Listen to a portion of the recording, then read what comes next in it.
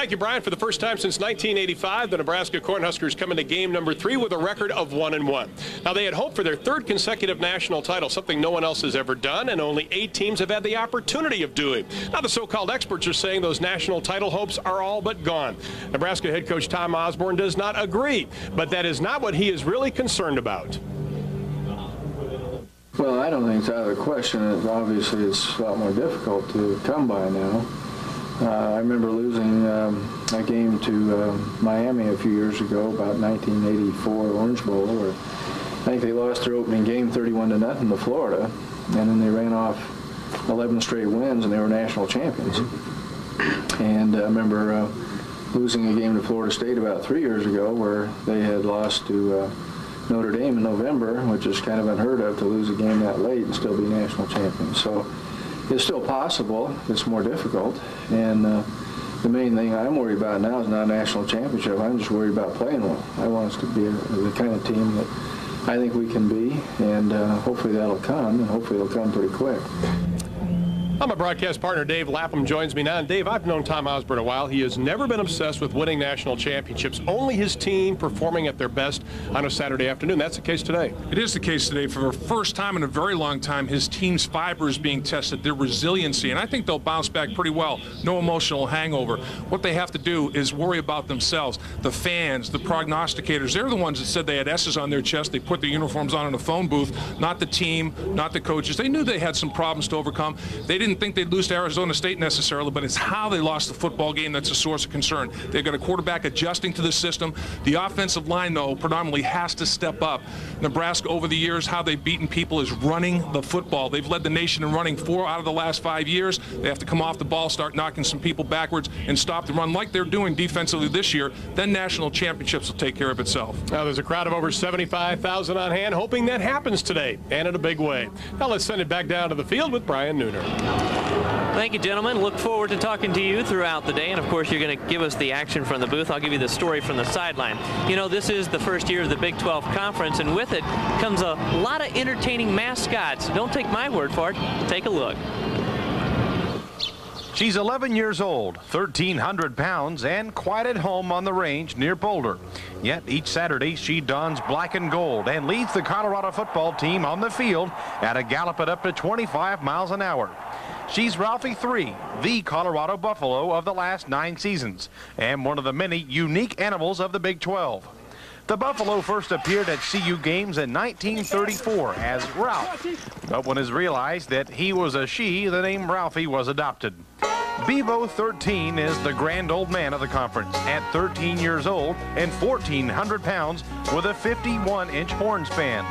A Longhorn first made his appearance in 1916 when Texas A&M students branded their 13-0 winning score from the year before on the new Longhorn.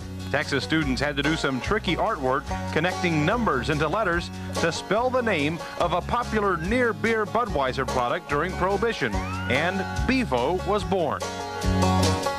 Now, one of the most noted mascots throughout the Big 12 has nothing to do with the actual team name.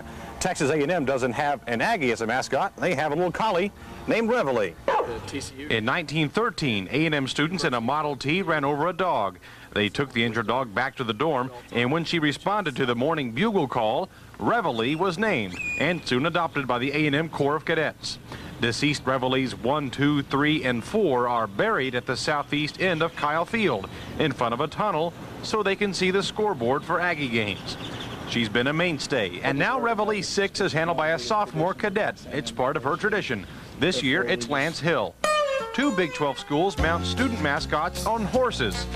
Martha Reed portrays Texas Tech's masked rider atop jet black quarter horse High Red, while at Oklahoma State, the Cowboy Spirit Rider atop Bullet is actually cowgirl Patty Campbell. In fact, not only are both horseback mascots female, every animal mascot is too, except Bevo. The newest addition to the Big 12 animal kingdom is 8-month-old Jenny, the Baylor Bear.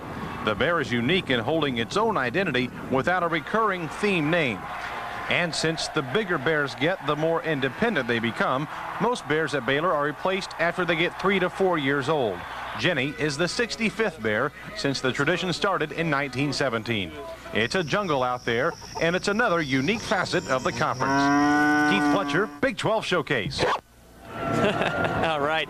Well, in case you're wondering about today's mascots, you have the Nebraska Cornhuskers and the Rams of Colorado State. You know, a couple side notes. Nebraska is going for victory number 700. The program has been in existence for 107 years, and if they get that milestone today, they will match 4 other schools: Michigan, Notre Dame, Texas, and Alabama. Colorado and Nebraska, it's our game of the week here in the Big 12 Conference.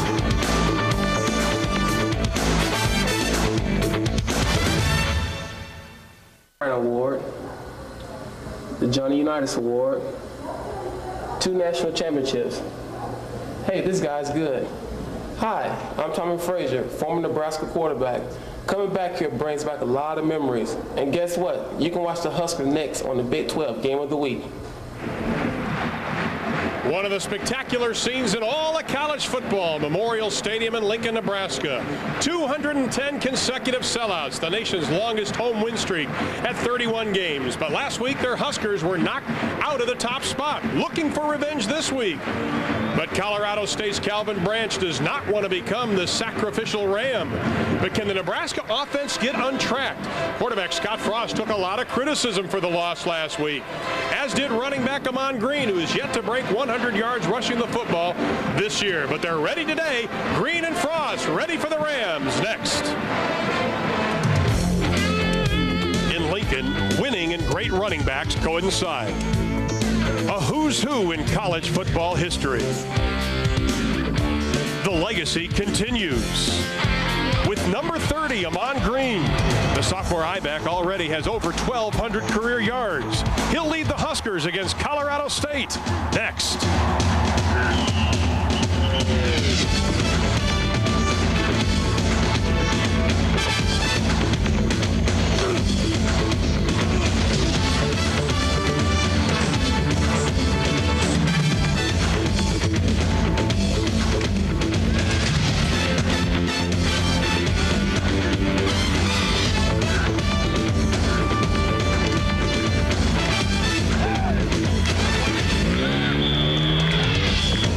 Dr. Pepper and your local Dr. Pepper bottler present the Big 12 Conference Game of the Week. Today from a sold-out Memorial Stadium in Lincoln, Nebraska, the Nebraska Cornhuskers take on the Colorado State Rams. Hello again, everybody. Along with my broadcast partner, Dave Lapham, I'm Ron Thulin. Dave, for the last 5 years, Nebraska has led the country in rushing, averaging almost 400 yards last year. This year, however, total offensive-wise, for the first time since '75, they have not registered 300 yards total in back-to-back games. Yeah, it's really surprising. They're struggling offensively, and the numbers will show that. They're not throwing the football real well. That's not a total surprise. But not running the ball consistently well, that is a surprise. The offensive line has to start playing better. The remedy is smash-mouth football, let them come off the line of scrimmage, knock some people backwards, and that'll start to take care of itself. The guy that's taking the brunt of the blame for this is Scott Frost, the quarterback. And as you can see, his passing numbers aren't scintillating, to say the least. What you have to do to get your quarterback and offense's confidence back, simplify things, run a few things well, then build from there, and the offense will start to take care of itself. Well, the good news is Colorado State's defense is next to last in the NCAA. The bad news is their offense is good, averaging almost 40 points a game. And the leader of the pack, Moses Moreno, and this quarterback is confident. Look at these numbers. 9 touchdown passes on the season to 6 different receivers. Distributed the ball all over the field. Only 3 interceptions. That 3-to-1 ratio is outstanding. The key is, though, they have to run the football. They've averaged 230 yards a game coming in. They have to run the ball against Nebraska for 100 yards in this afternoon's game to complement his efforts to stay in it, Ron. Well, Dave, back-to-back losses don't happen too often here in Lincoln. In fact, the last time was 1990. But during the regular season, in the Tom Osborne era, it has happened only once. That was back in 1976. We'll step aside, and Dave will tell us what both teams have to do to win.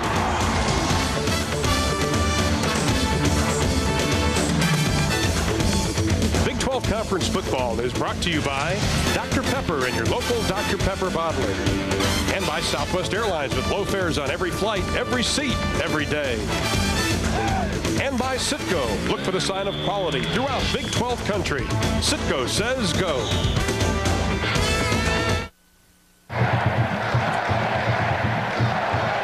Memorial Memorial Stadium in Lincoln, Nebraska is the third largest city in Nebraska today. Now let's take a look at the Southwest Airlines team must. Southwest Airlines, low fares on every flight, every seat, every day. Dave? Well, Colorado State, they have to be physical in every phase, Ron, offensively, defensively, and special teams. And they have to put the ball in the end zone. 7 points, don't settle for field goals, and no silly mistakes, no turnovers, no missed assignments. They have a small or no margin for error. And then on the Nebraska side of things, they want to erase any doubt that was established last week against Arizona State. Come out early and dominate.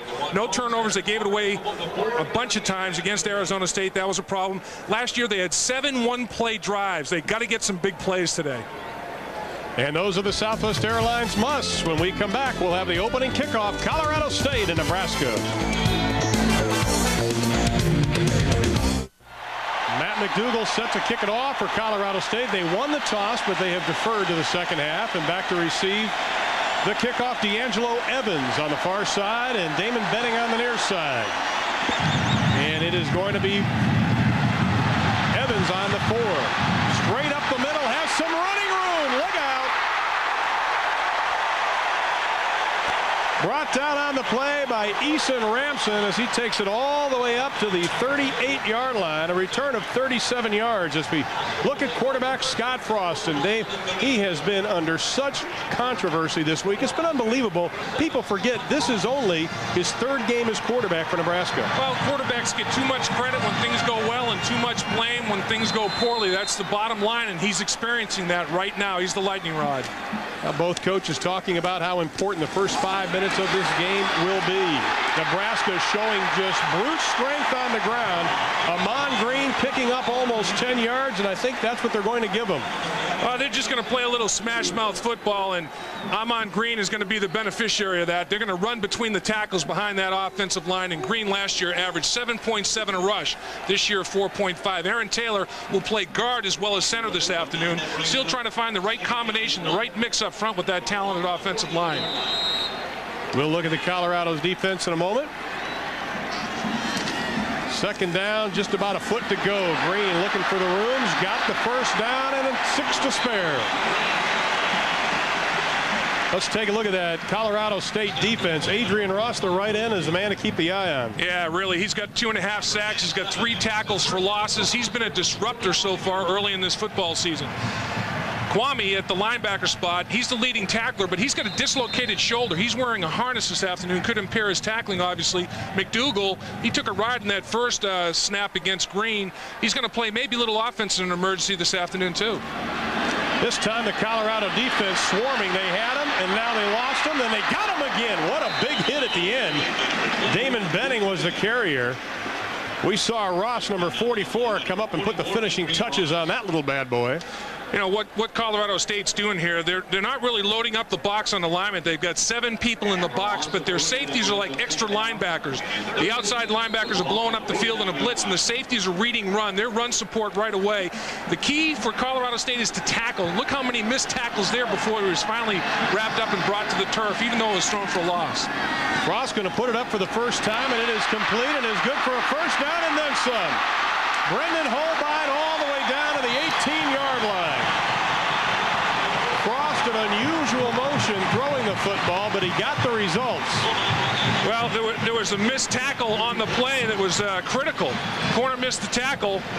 Holbein, this is what we're talking about simplified, build the confidence, a little roll, short pass, completable football, and watch the missed tackle right there. Took a terrible angle, didn't make a play on the football, is Tyrus Nunn. He didn't get it done at all, and that caused the compounded the problem. Benning tries the left side, and this time the Colorado State defense stands tall.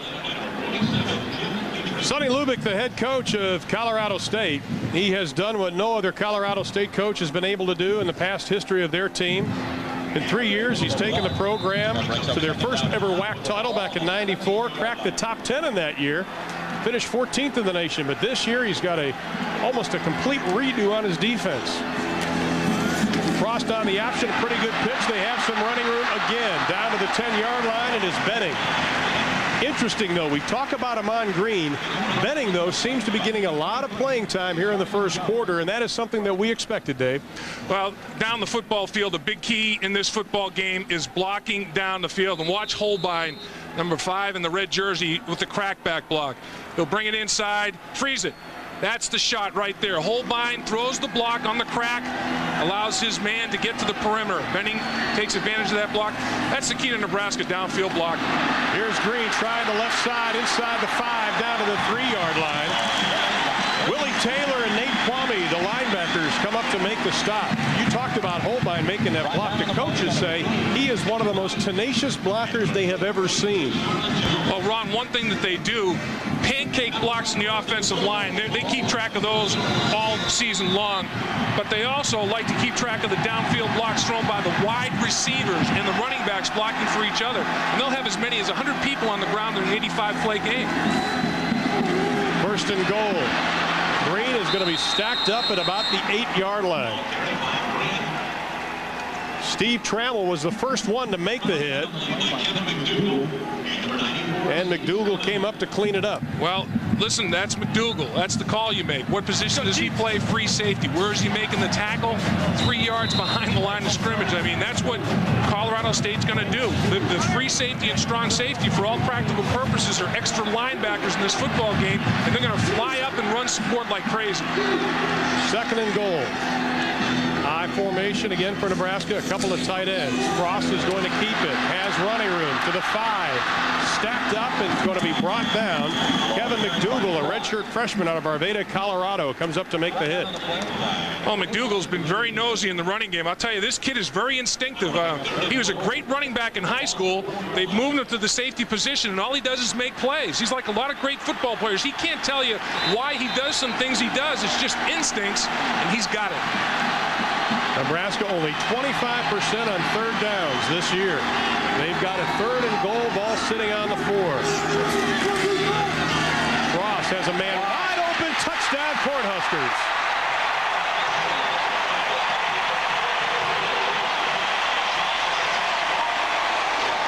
For Sean Jackson, the tight end. And we were talking about this, the no margin for error for Colorado State. Well, there was a serious error right there in coverage. There was a brain cramp. Either a linebacker or a safety did not make the adjustment in the formation to cover the tight end. He was 10 yards open. I'd say he was open. Yeah. Chris Brown to complete the 7-pointer, and he does just that. Nebraska very impressive on their first drive. It takes them less than 4 minutes. They lead at 7-0, and Big 12 football will continue after these local messages. 75,000 like the fact that Nebraska was impressive on their opening drive. They lead at 7-0 along with Dave Lapham. Brian Nooner is on the sidelines. We'll be checking in with him momentarily. I'm Ron Thulam. Chris Brown, the sophomore from South Lake, Texas, the first freshman last year, field goal kicker and kicker in Nebraska history to start. Short kick. It is going to be Damon Washington from the 10. No place to go as he makes his way up to about the 24-yard line. Ted Ratzliff on the tackle. Let's take a look at that touchdown again, Dave. Well, here's Jackson. He's the receiver that's open. Watch what the motion does to this defense. Watch everybody get sucked up inside, and there's nobody at the linebacker or safety level to cover in the back of the end zone. Jackson releases clean. Look, everybody's bunched up inside. One grenade gets them all. He had 3 guys he could have thrown the football to. He decided to throw to Jackson. That's a big play by Nebraska and a mental error defensively by Colorado State. Moses Moreno at the helm. Calvin Branch, the lone setback. This is a high-powered offense. Eli Workman in motion. Moreno has the time. Pass is complete. Up to the 46-yard line.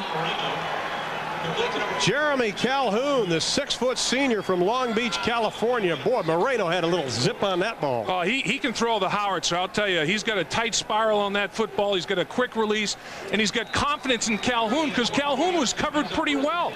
And he threw the football in, and he said, Calhoun, fight for it. Battle for the football. It's yours when it's in the air. Calhoun did exactly that. He won the tug of war.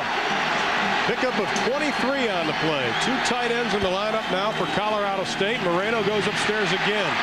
And again it is complete to Jeff Turner, the Iowa State transfer. He's up to the 45-yard line, and he's in Nebraska territory. Pickup of almost 10 on the play. Let's take a look at the offense for Colorado State. Damon Washington, the fullback, number 20, he can run. He can run, and Calvin Branch, the other fullback, they messenger plays, and they're averaging 8 yards per rush between the two of them. Up front, Rogowski, he's the only senior, very efficient, effective left tackle, and leader of the pack up front. Yeah, they're going to measure, make sure it was a first down. It is awfully close. You know, Ron, the one thing Moreno was doing on this first drive, 3-step drop, ball's gone. It's going to be a 5-step, quick 5-step drop, ball's gone. Everything in a timing pattern. They've run 2 plays. They've thrown the football twice. It's going to be fire and fall back. It's going to be a different approach. Nebraska's going to approach this football game on the ground, and then Colorado State in the air. And the key is, will Wistrom be able to pressure Moreno, pressure the quarterback? He's got 3 sacks this year. He had 4 all of last year. Jamel Williams, I tell you, he has been big time. He's a playmaker at the middle linebacker position for the Nebraska Cornhuskers. Minter's got 3 interceptions in 2 games. That leads the country.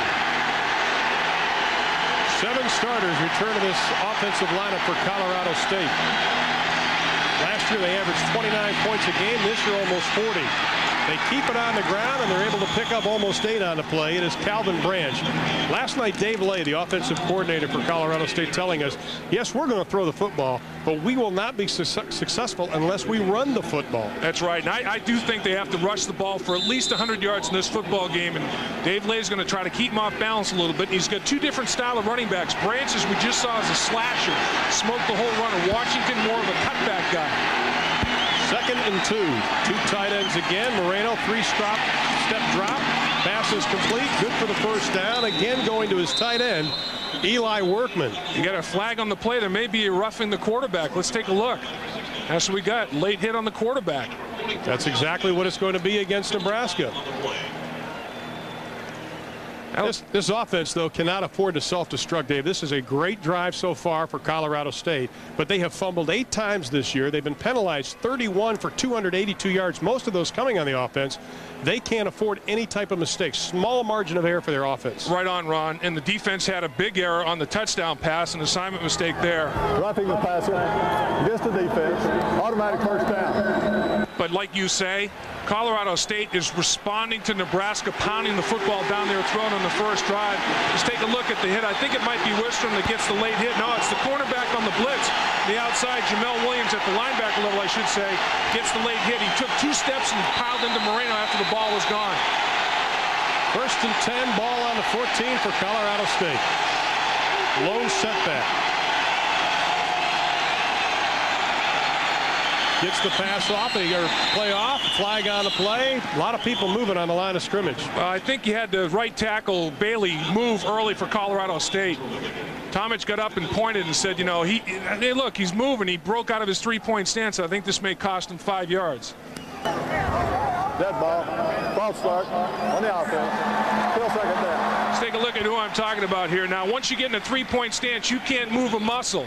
This is him right here. Let's see what he does at the top of the screen if he flinches a little bit. Yeah, he does. He resets himself, but that's too big of a flinch. Turner late to check into the lineup for Colorado State. Ronald Antoine comes out. 2 tight ends again with Scholl and Workman. 1st and 15, ball on the 19-yard line. Washington tries the right side, cuts back inside the 15, down to about the 10. Pickup of 9 on the play. Wistrom on the tackle. Well, one thing that Colorado State's going to do is they're going to try to run the football, just a little zone blocking inside. That time they ran what they call the counter gap. Watch the backside guard pull and kick out, the backside tackle, take it up inside. The guard pulls, gets his trap, tackle takes it up inside. That's blocked very well, and they pick up significant yardage. 2nd and 8 for Moses Moreno, the junior quarterback from Chula Vista, California. Great protection. Lofts it into the end zone. Nobody's there except the cheerleaders. Well, Tomich doesn't get a quarterback sack, but he gets the hurry. And he's the one that made Moreno throw the football soon. I thought he might have gotten clipped, but it was outside the pocket. Tomich defeats his man up front at the line of scrimmage, then he just hustles. This kid's motor goes 100 miles an hour every single play, and boy, is he one of Charlie McBride's favorites, Ron. Boy, he does. He said he just gives 100% every down, even in practice. He said it's a thank you for giving him a chance to come play at Nebraska. Every snap, it's thank you for giving me my opportunity. 3rd down and 8, 7th play of the drive for Colorado State. Moreno has had success throwing a football, this time a little bit too much on it. Intended for Turner, the junior wide receiver from Urbandale, Iowa. Yeah, that one sailed on him a little bit. His release point was a little bit high, and the ball stayed high. And this is what we were talking about as one of the musts for Colorado State. You can't settle for field goals. You have to pump it in the end zone, because Nebraska already has. But Moreno, as he takes his 5-step drop, Tomich once again trying to pressure him from the outside. The release point's high. No chance. Well over the head of Turner. No opportunity for a play there. Matt McDougal for the field goal. And it is blocked. Grant Wistrom, I believe, may have gotten his hand on the football. But, Dave, we talked about that they have a small margin of error. That was a big one. You drive all that way, and you got a goose egg on the scoreboard. That's right. You settle for a field goal opportunity. Your offense doesn't finish it off, and then your kicking game lets you down. 7-0 is our score. Nebraska blocks the field goal. We'll be back right after this word from Dr. Pepper, proud sponsor of the Big 12 championship game. He was 3rd team All-American last year, wasn't he, AP? 7-0 is our score. Wistrom, 3rd team All-American last year, according to AP. He comes up with a big block. Yeah, he really did. And, you know, there are 3 components to a field goal. Snap good, hold good, low kick, though. Kicker knew it right away. And let's take a look at Hess and Wistrom. They both leap to block it up the middle. Due to the low kick, Hess and Wistrom, not great penetration. They just got airborne. He didn't get enough loft. It didn't come off his foot like a wedge. It came off his foot like a 3-iron, and Wistrom batted it to the ball like to the ground like a volleyball player. Well, Nebraska takes over. 1st and 10 on their own 14-yard line. They had an impressive drive the first time they had the football. That probably took a lot of pressure off young Scott Frost. They're going to keep it on the ground again. He's got a convoy in front of him. Up to the 25-yard line for Nebraska. Amon Green again.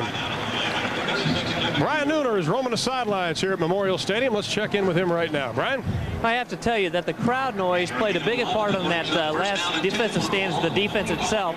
Last week against Arizona State, Nebraska had fits with the crowd noise at Sun Devil Stadium. They couldn't get the checks at the line. That penalty for Colorado State directly attributed to the fact that Marino could not hear the call. That's a good point, Brian. Now they faced a hostile environment.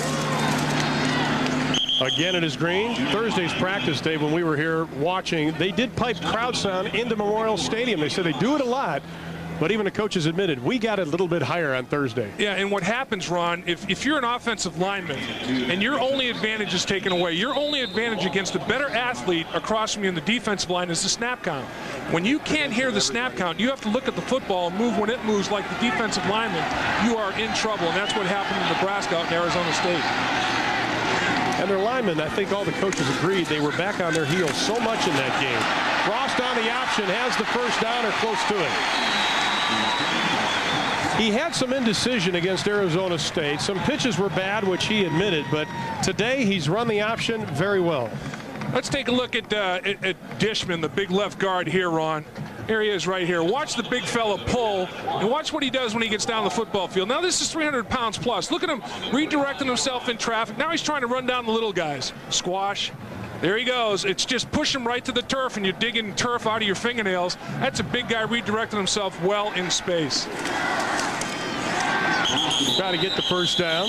Well, Nebraska definitely recruits skilled people, but I think it would be safe to say they build offensive linemen. They've got guys they saw playing basketball, thought they had agility, they had some size, said you can play offensive line for Nebraska. I'll tell you what, these guys are 300-pound people that aren't real tall. I mean, a lot of them 6'2", you know, 6'1". They're movable refrigerators, you know, and when you have a refrigerator that can redirect itself out in the open field, if you're a cornerback that, you know, that isn't even a mini refrigerator, you're in trouble. They got the first down, 1st and 10, ball on the 36-yard line. Frost changing the play at the line of scrimmage. but they'll keep it on the ground, and Colorado State is there to meet them after a pickup of about 2 on the play. Green now getting the workhorse job. Let's take a look at the Dr. Pepper Roundup. A couple of scores to pass on to you. Miami, Sonny Lubick was the defensive coordinator there a couple of years ago. They lead. Clemson on top of Wake Forest, 7-0. That is in the second.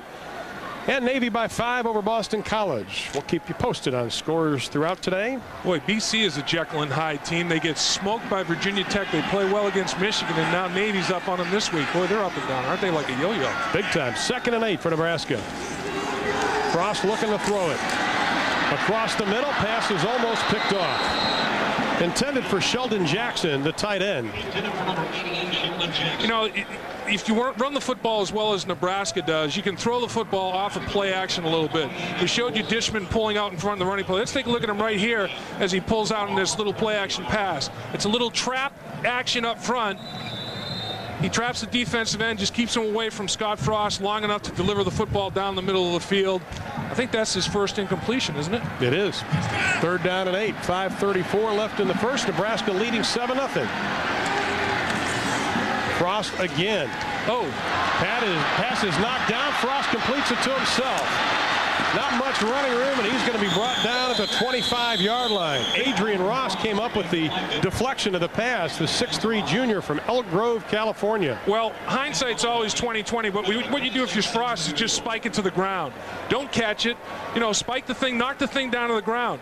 Once Ross knocks it up in the air, it's a free ball. And he knocks it up in the air. His teammate doesn't realize where the ball is. Frost should have just knocked it right to the turf right there and cut his losses, because you lose yardage here. If he knocks it to the ground, it comes back to the line of scrimmage instead of taking the loss. Well, the screen pass didn't get enough arc on it. If you look at Jesse Cush, the 6-foot junior from Columbus, Nebraska, averaging just about 45 yards a kick. Whoa. Jeff Turner's backed up all the way to the 14. He heads to his left. He is knocked down at about the 34-yard line. Pickup of 20 on the play, and that is where Colorado State will take over. 1st and 10. 5:10 left in the first. Huskers lead it by a touchdown.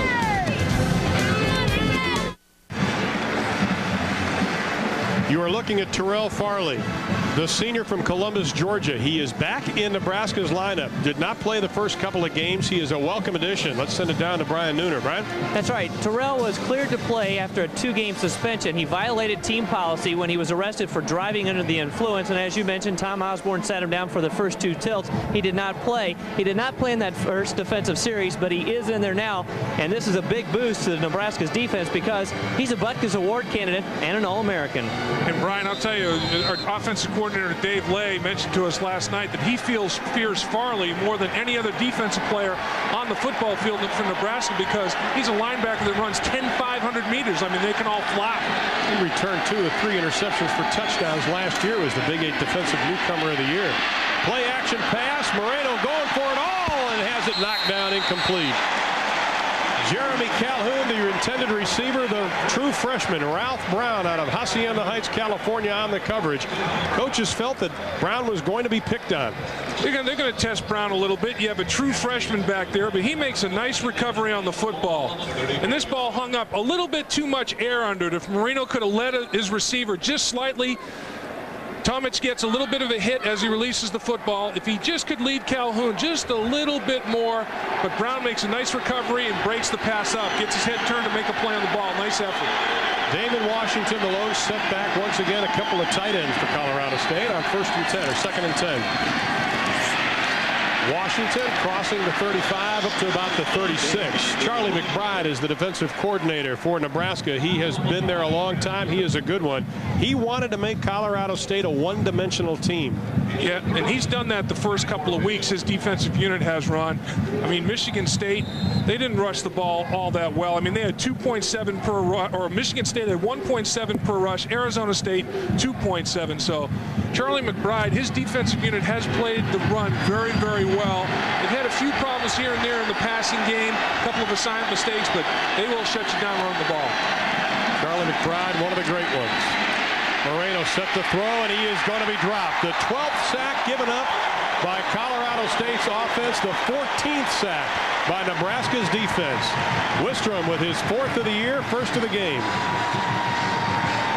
I'll tell you, the reason that Colorado State's going with 2 tight ends quite a bit, as you've called during the course of the game run, is to try to pass protect against Wistrom and Tomich. The reason they were able to get to the quarterback, look at the coverage down the football field. You got a man underneath with a safety over the top, nowhere to go with the ball. Then watch Wistrom, gets the outside edge, sack. Tomich and Wistrom meet at the quarterback, both beat their respective tackles. You're going to have to keep a tight end in there or a running back to help protect. McDougal set to kick it away. It'll be a short kick. Nebraska's going to let it bounce. Colorado State will down it. They'll mark it at about the 29-yard line. That's where they will begin. 1st and 10. Still in the first quarter. 3:28. We were talking to the coaches, Dave, about Scott Frost and the criticism he took, and a lot of the linemen stood up for him. They said this was a team loss last week to Arizona State. Yes, Scott maybe not have played that well, but they really wanted him to come out this first quarter and do something to take the 75,000 eyes off him, or 150,000 eyes, I guess I should say. Yeah, and I'll tell you, Ron, taking them on a sustained drive and throwing a touchdown pass on their first possession is just what the doctor ordered. That's a nice tonic. They keep it on the ground with Green, up over the 30, down to the 31-yard line. Well, Tom Osborne admits that Scott Frost is the best they have at quarterback, so you might as well get used to him and like him. Well, if you look at professional football, and of course that's not the greatest standard, but most professional teams figure it takes 3-4 years to get a guy to where he knows the system well enough to play. And around here, you don't have that much time because, you know, they're gone in 3 or 4 years. But I think it certainly does make a difference. So if you've started for a year and you've played 10, 11 games, you're obviously a lot more aware of a lot of things. And so at this stage, I think Scott's doing well. And the problem was it was a tough environment against a very good football team.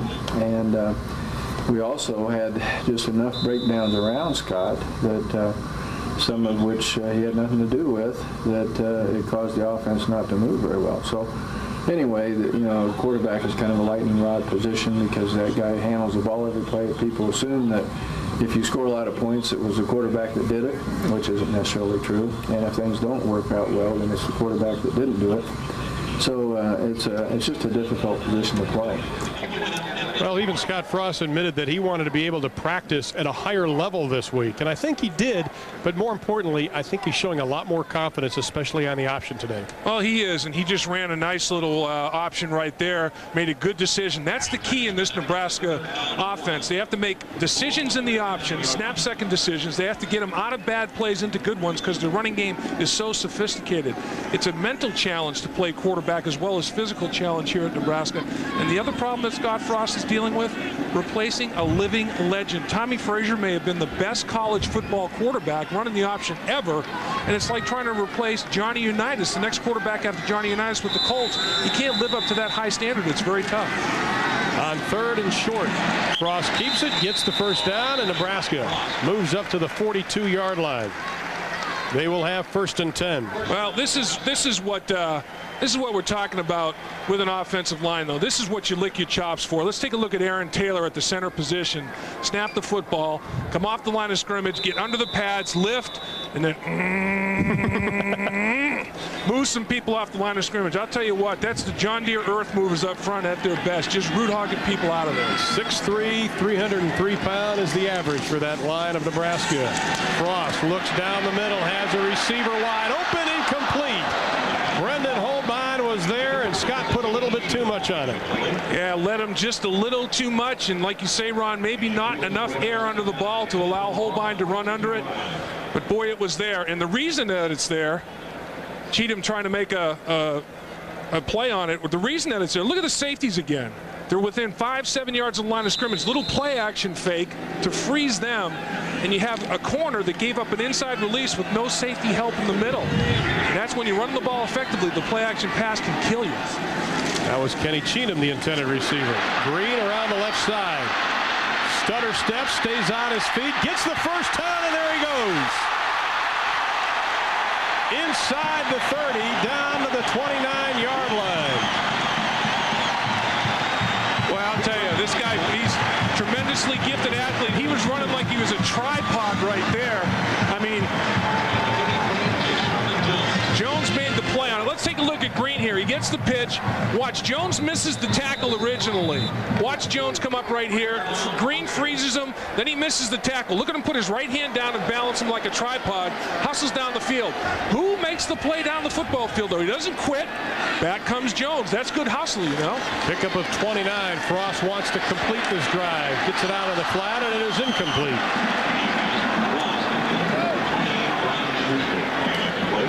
Now that's the type of pass they wanted to get Scott Frost, get his confidence back.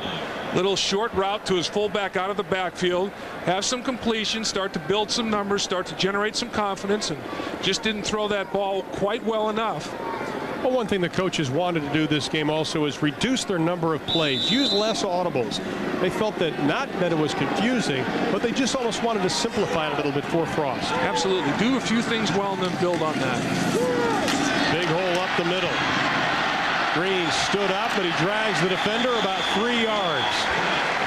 And that was a McDougal, I think, that took that ride, or was it? Maybe it was Eric Olson who took that ride on that one. You better give a token up for that ride, because look at the Red Sea part right here. Center and guard just split it. Fullback gets a nice block on the linebacker level. Look at this ride taken right here. Boy, you can't take Green on high like that.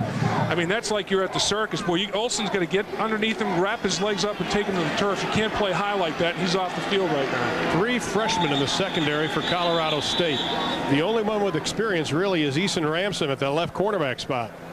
We have an official timeout. He got an injury over there trying to work it. He worked his way off the field to the Nebraska sideline under his own power, but I think that's the reason they called the timeout, and it's Amon Green that's, I don't know what his problem is, but boy, is he running the football. 71 yards on 11 attempts.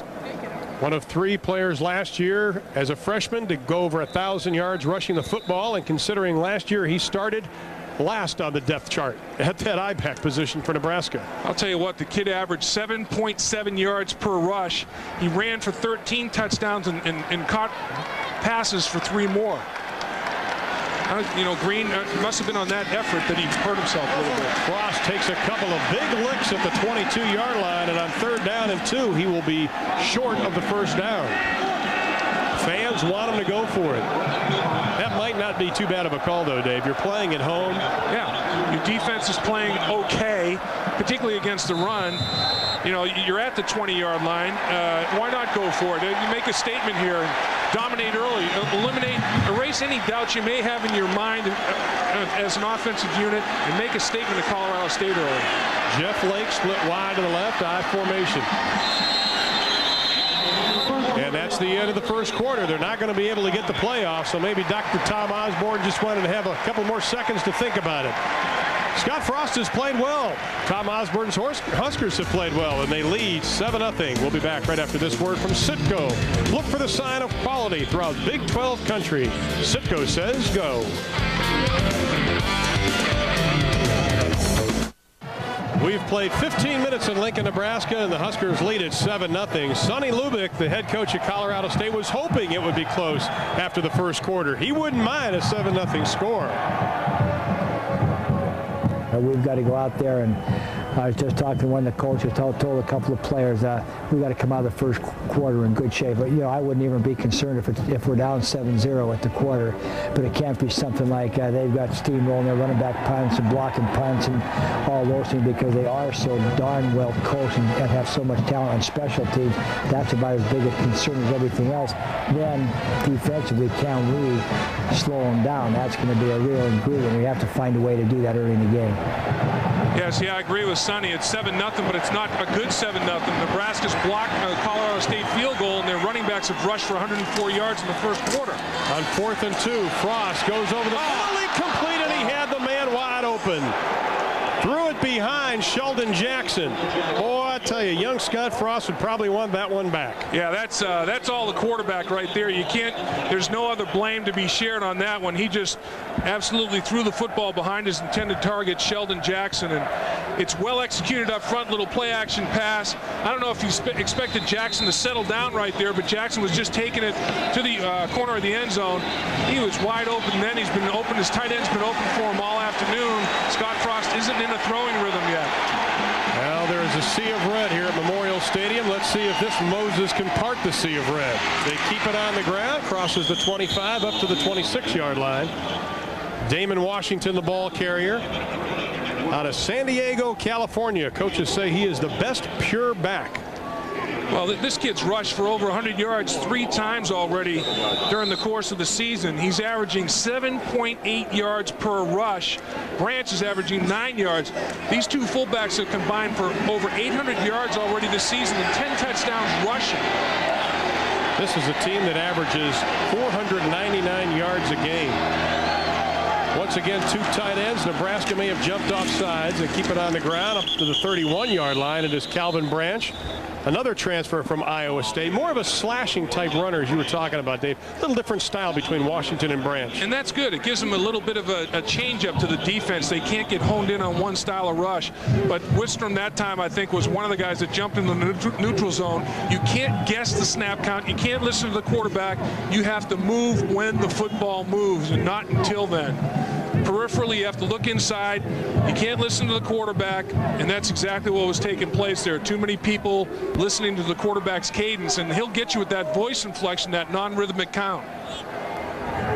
Offside on the defense. 5-yard penalty, first down. And Charlie McBride's not going to like that. That's the type of thing that you don't want to have happen. You don't want to have any type of self-destruction defensively at all.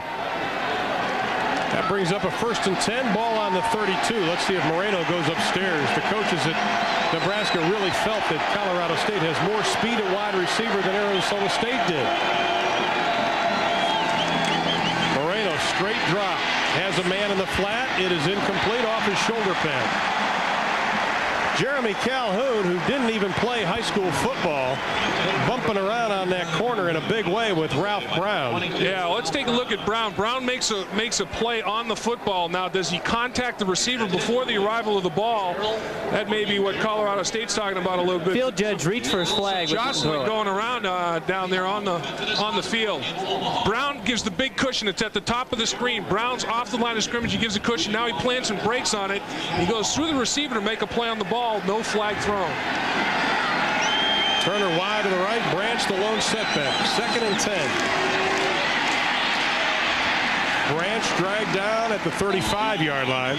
Pickup of about 3 on the play, setting up a 3rd down and 7 situation. You know, Ron, one play to circle on your play-by-play sheet out there, though, is 4th down. Tom Osborne decides to go for it. He throws the football. Scott Frost has his tight end wide open. Sheldon Jackson's wide open for a touchdown that would have made it 14-0. Throws the ball behind him, and because it's 4th down, turns the football over on downs to Colorado State, and they stay in this football game. That's a huge play right now. That and the fact that Colorado State had a field goal block after a wonderful opening drive. Right. 3rd and 7. Moreno being pressured, and he is going to be dropped for the 2nd time this afternoon. Wistrom and Tomich coming in from those end spots could possibly be the best 2 defensive ends in the Big 12 and in college football, for that matter. I'll tell you, the bookends were bookends right there. They met at the quarterback for the 2nd time. And watch how tight they come off the corner. And he ran a little bit of a stunt. He took it outside to the tight end. The tight end was in the slow block, and Tomich just ran right around him. Actually, 3 guys met at the quarterback. It was a total collapse of the pocket. Saltzman got involved in that quarterback sack also. Boy, it was a big, big tidal wave to the quarterback. And Mac McDougal, first punt, went about 40 yards. He'll try another. Standing at about the 13-yard line. 3 back for Nebraska. A short kick again. It is Fullman, and he is going to be hog-tied and dropped to the canvas at about the 32. Jeff Turner, the wide receiver, makes the stop. 12:16 left in the first half, and Nebraska leads at 7-zip.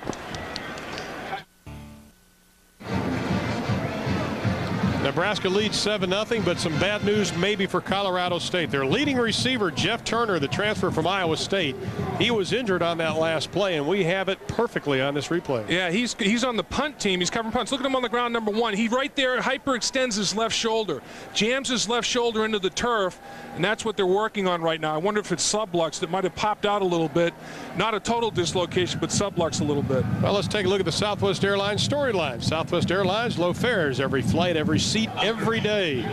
Frost with 24 yards rushing, which is good because in the first 2 games combined, he had only 51. Moreno was hot early on, 3 of 7 for 41 yards, but they have cooled off since then as they're trying to establish some type of running game. Nebraska takes over, ball on the 34, 1st and 10, 12:16 left in the first half. They keep it on the ground with Damon Benning.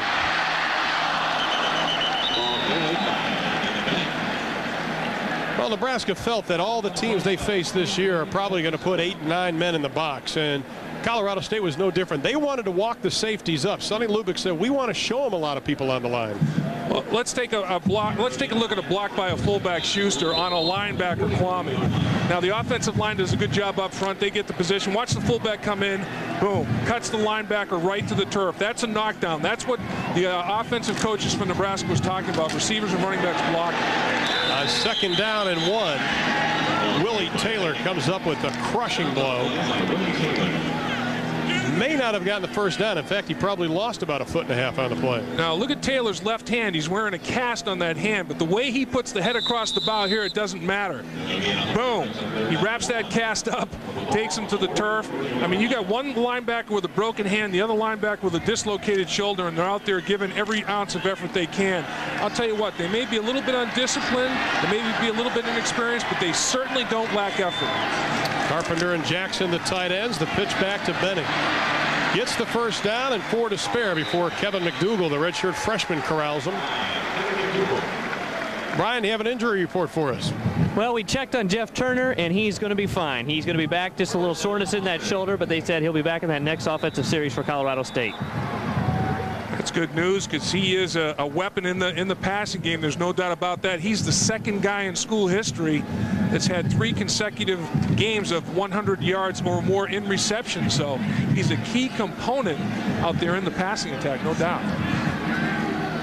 1st and 10 for the Huskers. Frost play action pass. Swings it off for a little screen pass. Colorado State had it covered exceptionally well. What an effort out there by Adrian Ross. Man, I'll tell you, it was a throwback screen, and Ross would have none of it. He played his defensive responsibility to a T. He's the defensive end. He locks up on the tackle. He sees the throwback screen materializing here. He gets right in the middle of it, bursts through the blockers, and throws the play for a loss one-on-one against Amon Green. That's a gold star on the forehead right there. Loss of 7 on the play. Dave Lay, the defensive coordinator for Colorado State, felt they needed to take chances defensively because they are so outmanned size-wise and experience-wise. Frost upstairs in the flat, complete. Short of the first down is John Vedral, the 5'11" senior out of Gregory, South Dakota. 23 states are represented in that Nebraska lineup, Dave, as far as overall player roster. That is quite a player base. Well, it's a national power, and it's a national power in recruiting also. That's what back-to-back national championships, and really a 47-yard field goal that's just wide left. They lose 18-16 to Florida State, or it would be back-to-back-to-back national championships. When you build that kind of momentum, everybody wants to come to your school. And this offense has 9 homegrown Nebraskans starting. Frost on the option, has the first down. Pitches, may have been a forward pitch, and that will not be a touchdown. You're right. Crowd might as well get quiet. The penalty flag has been thrown right in front of them. And there's another flag at the goal line. Let's see if we've got something going on there. 2 flags. There's a flag that finishes off the run, and there's a flag up front for the illegal pitch. It may be 2 penalties against Nebraska, and Colorado State will have their choice. But the forward pitch may nullify everything. I mean, the other penalty is inconsequential unless it's some kind of personal foul deal. Well, the idea was good by Frost. Yeah, you can't. Once you're in front of the line of scrimmage, you can't pitch the ball forward like that. We'll listen in, see what the call is. We have an illegal forward pass against the offense. We have a 5-yard face mask against the defense. Oh, it's against the D. The penalty's offset. Wow. Oh, we my. play 3rd down. Well, that certainly helps Nebraska's cause. Big time. That hurts Colorado State. Yeah, and I think the face mask penalty occurred at the goal line by a very aggressive defensive player, Kevin McDougal. who wasn't giving up on the play. He had no idea that it was an illegal pitch. He's trying to prevent a touchdown. Let's take a look at it as he take it down the football field. Cross turns it up and throws the ball forward. There's no doubt about it. It's about 2 yards forward. And then McDougal has his penalty offset. Cross has a man in the flat. They've got the first down. Up to the 35, down to the 33-yard line. Crossed on the money with that pass. Big tight end again. For Sean Jackson, junior from Omaha, Nebraska. A guy that rebuilt his body in the Nebraska weight room. I mean, he was a candidate for weightlifter of the year, and about every participant in the Nebraska weight program is a candidate. Oh, yeah. They really do a job in that weight room. It's outstanding. Boyd Epley, their strength and conditioning coach, the former pole vaulter here at Nebraska. 30,000 square foot weight room. It is huge. Wow. Straight drop. No, hands it off to Mon Green. Crosses the 25 down to the 22-yard line. Ransom on the tackle. Great cutback, great vision by Green, and Holbein at the wide receiver level throws another nice downfield block, but you never know where a talented I-back is going to break the run. This was not designed to go to the right side. It was designed to go off to the left, but look at the cavity on the right side. Great backside blocking, and Holbein gets a block down the football field. When you have a talented back, 8 yards back in the I formation, he can bust it anywhere. You got to sustain the block. 86 yards already on the ground for Amon Green. Green this time trips up at the 20 down to the 19-yard line. Well, Nebraska's going back to what they've done well for so many years, Ron, and that's smash mouth football. Get the offensive line coming off the line of scrimmage, kind of build a little bit of confidence. They rushed for over 100 yards as a group in the first quarter. That's on pace for a 400-yard rushing day, which is almost what they averaged last year. Second best in school history, but led the country. And this football team has been built on just hammering you at the line of scrimmage. Only 226 yards versus Arizona State last week. They may get that in the first half. Some running room down to the 10. Pay dirt. Nebraska. That's Benning.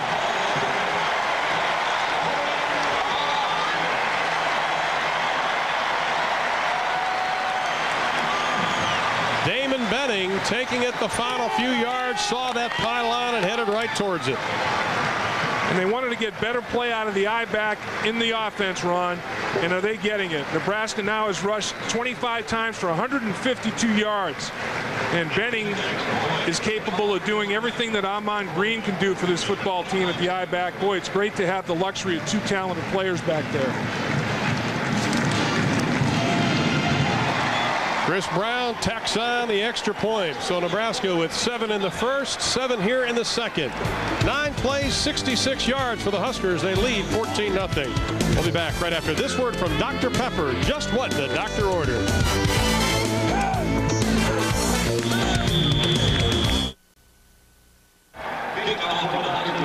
Damon Benning, his first touchdown of the year. He takes it in to give Nebraska a 14-0 lead with 8:20 left to play in the first half.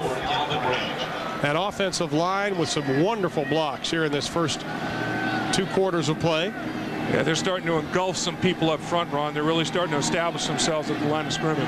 Colorado State not that deep defensively. And Nebraska might just be wearing them down already. Great point. Brown's kick is going to be well into the end zone. And they will not try to run it out. Let's take a look at what happened up front. The Cornhuskers doing an excellent job on this touchdown run by Benning. Center reaches, guard pulls, tackle blocks down, tight end blocks down. You got an unblocked linebacker that Benning just runs away from. Watch everybody consume their blocks, and he runs right away from the linebacker who can't make a play on it, and that's Willie Taylor. And Benning just turns on the jets, and it's inside the pylon. Ransom can't catch him either. Great blocking up front, and then great execution, acceleration by the I-back. It is still early, but this would have to be considered an important drive for Colorado State. Yep, exactly. Yeah, he double clutched. Double pumped it. Hey, put him back a couple more yards. He picked the ball up. He was a count early. You know, and he moved the ball on 1, and the snap count was 2. That is Mike Newell from Littleton, Colorado, the center. Dead ball, illegal snap on the offense, 5-yard penalty, still first down. Newell realizes right you know, he's made a mistake. He starts moving the ball, double clutches it. I mean, you can't, once you start moving the ball, you just have to finish it. You can't start your snap, stop it, and restart it. That's a legal procedure. Dave Lay, the offensive coordinator for Colorado State.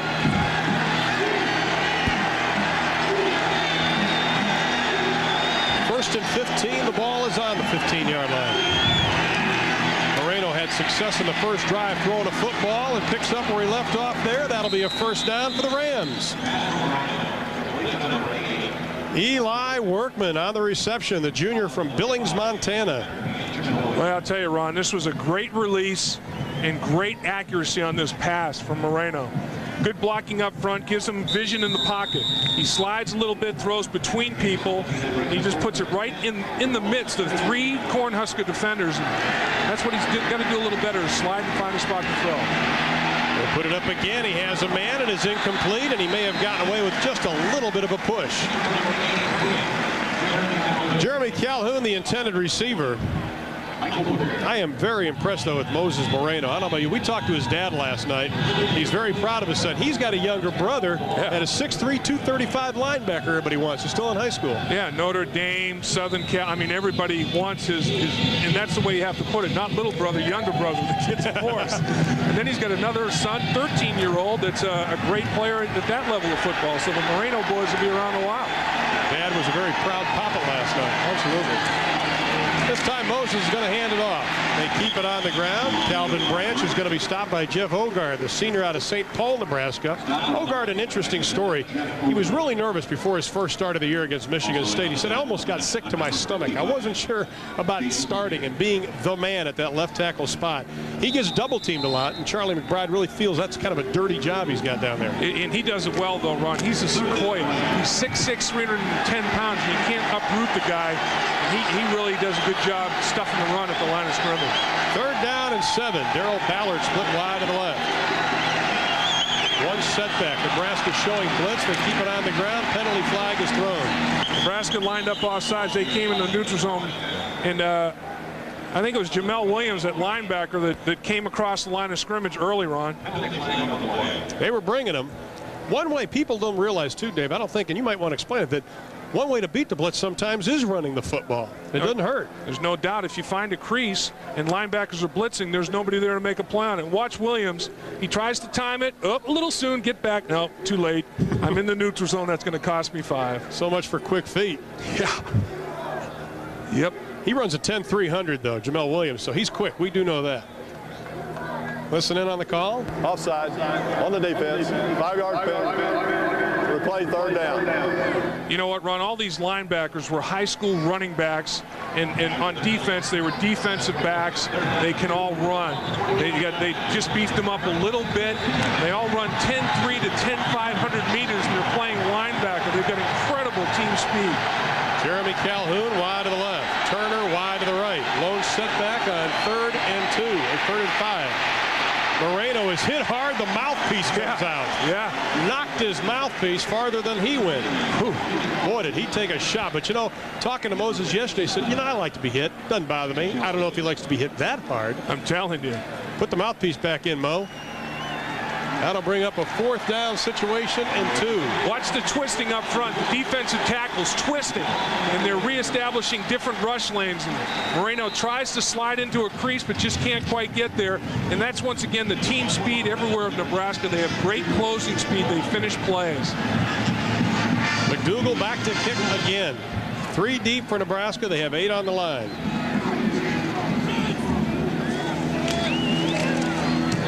With time, this one, he gets it way up in the air.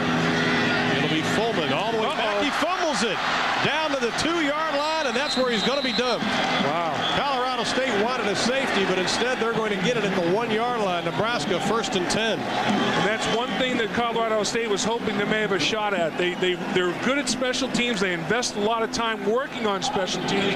They wanted to make something happen on special teams. Well, it really wasn't necessarily anything they did. It was just a muff of a punt.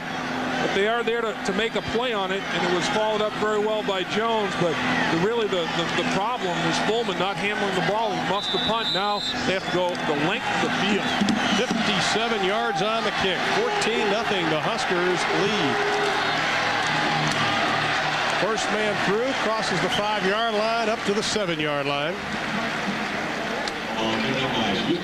Brian Schuster, the fullback, 5'11" senior from Fullerton, Nebraska. Well, this is one area when you've got a mismatch up front, you got a bigger offensive line, the defensive 7 presented to you, hammer them right between the tackles. Out there in Arizona State last week in that hostile environment, they tried to run an option and pitch the ball, couldn't get the audible and pitch the ball through the end zone for a safety. Play it safe.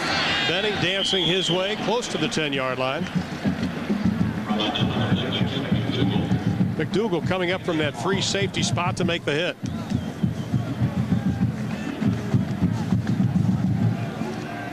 One thing that Sonny Lubick wanted from his defense was not only playing hard, but he said they had to play smart. This was a great opportunity for his defense to grow up. And they're young. They're giving up 500 yards a game, but they're giving effort. There's not anybody out there that's quitting. Last week they overcame 5 turnovers by their offensive unit and still won the football game because of defensive play. 3rd and 1. Oh, that's going to be close. He may have gotten up to the 11-yard line is where they needed to get for the first down. Devon Hawkins, the junior from Quincy, Illinois, comes up with a stop. And this is the guy with the most potential on the front 7. He's just got to start playing up to that potential, and he makes a play right there that holds Nebraska from converting a big 3rd down opportunity. So now Colorado State is going to get the football in good field position. I mean, they may get it on Nebraska's side of the football field and have a short field to work with. Now Colorado State's going to put 10 men on the line as Jesse Cush back to kick it away. He had a 61-yarder earlier. Ronald Antoine, the lone man to receive the punt. Snap a little off to the side, almost blocked. Not a good kick. Colorado State should get good field position. Good roll. Boy, they got a break there. That ball hit at about the 35-yard line, rolled another 15 yards. Colorado State will begin 1st and 10 from their own 45. And Big 12 football will continue after these local messages.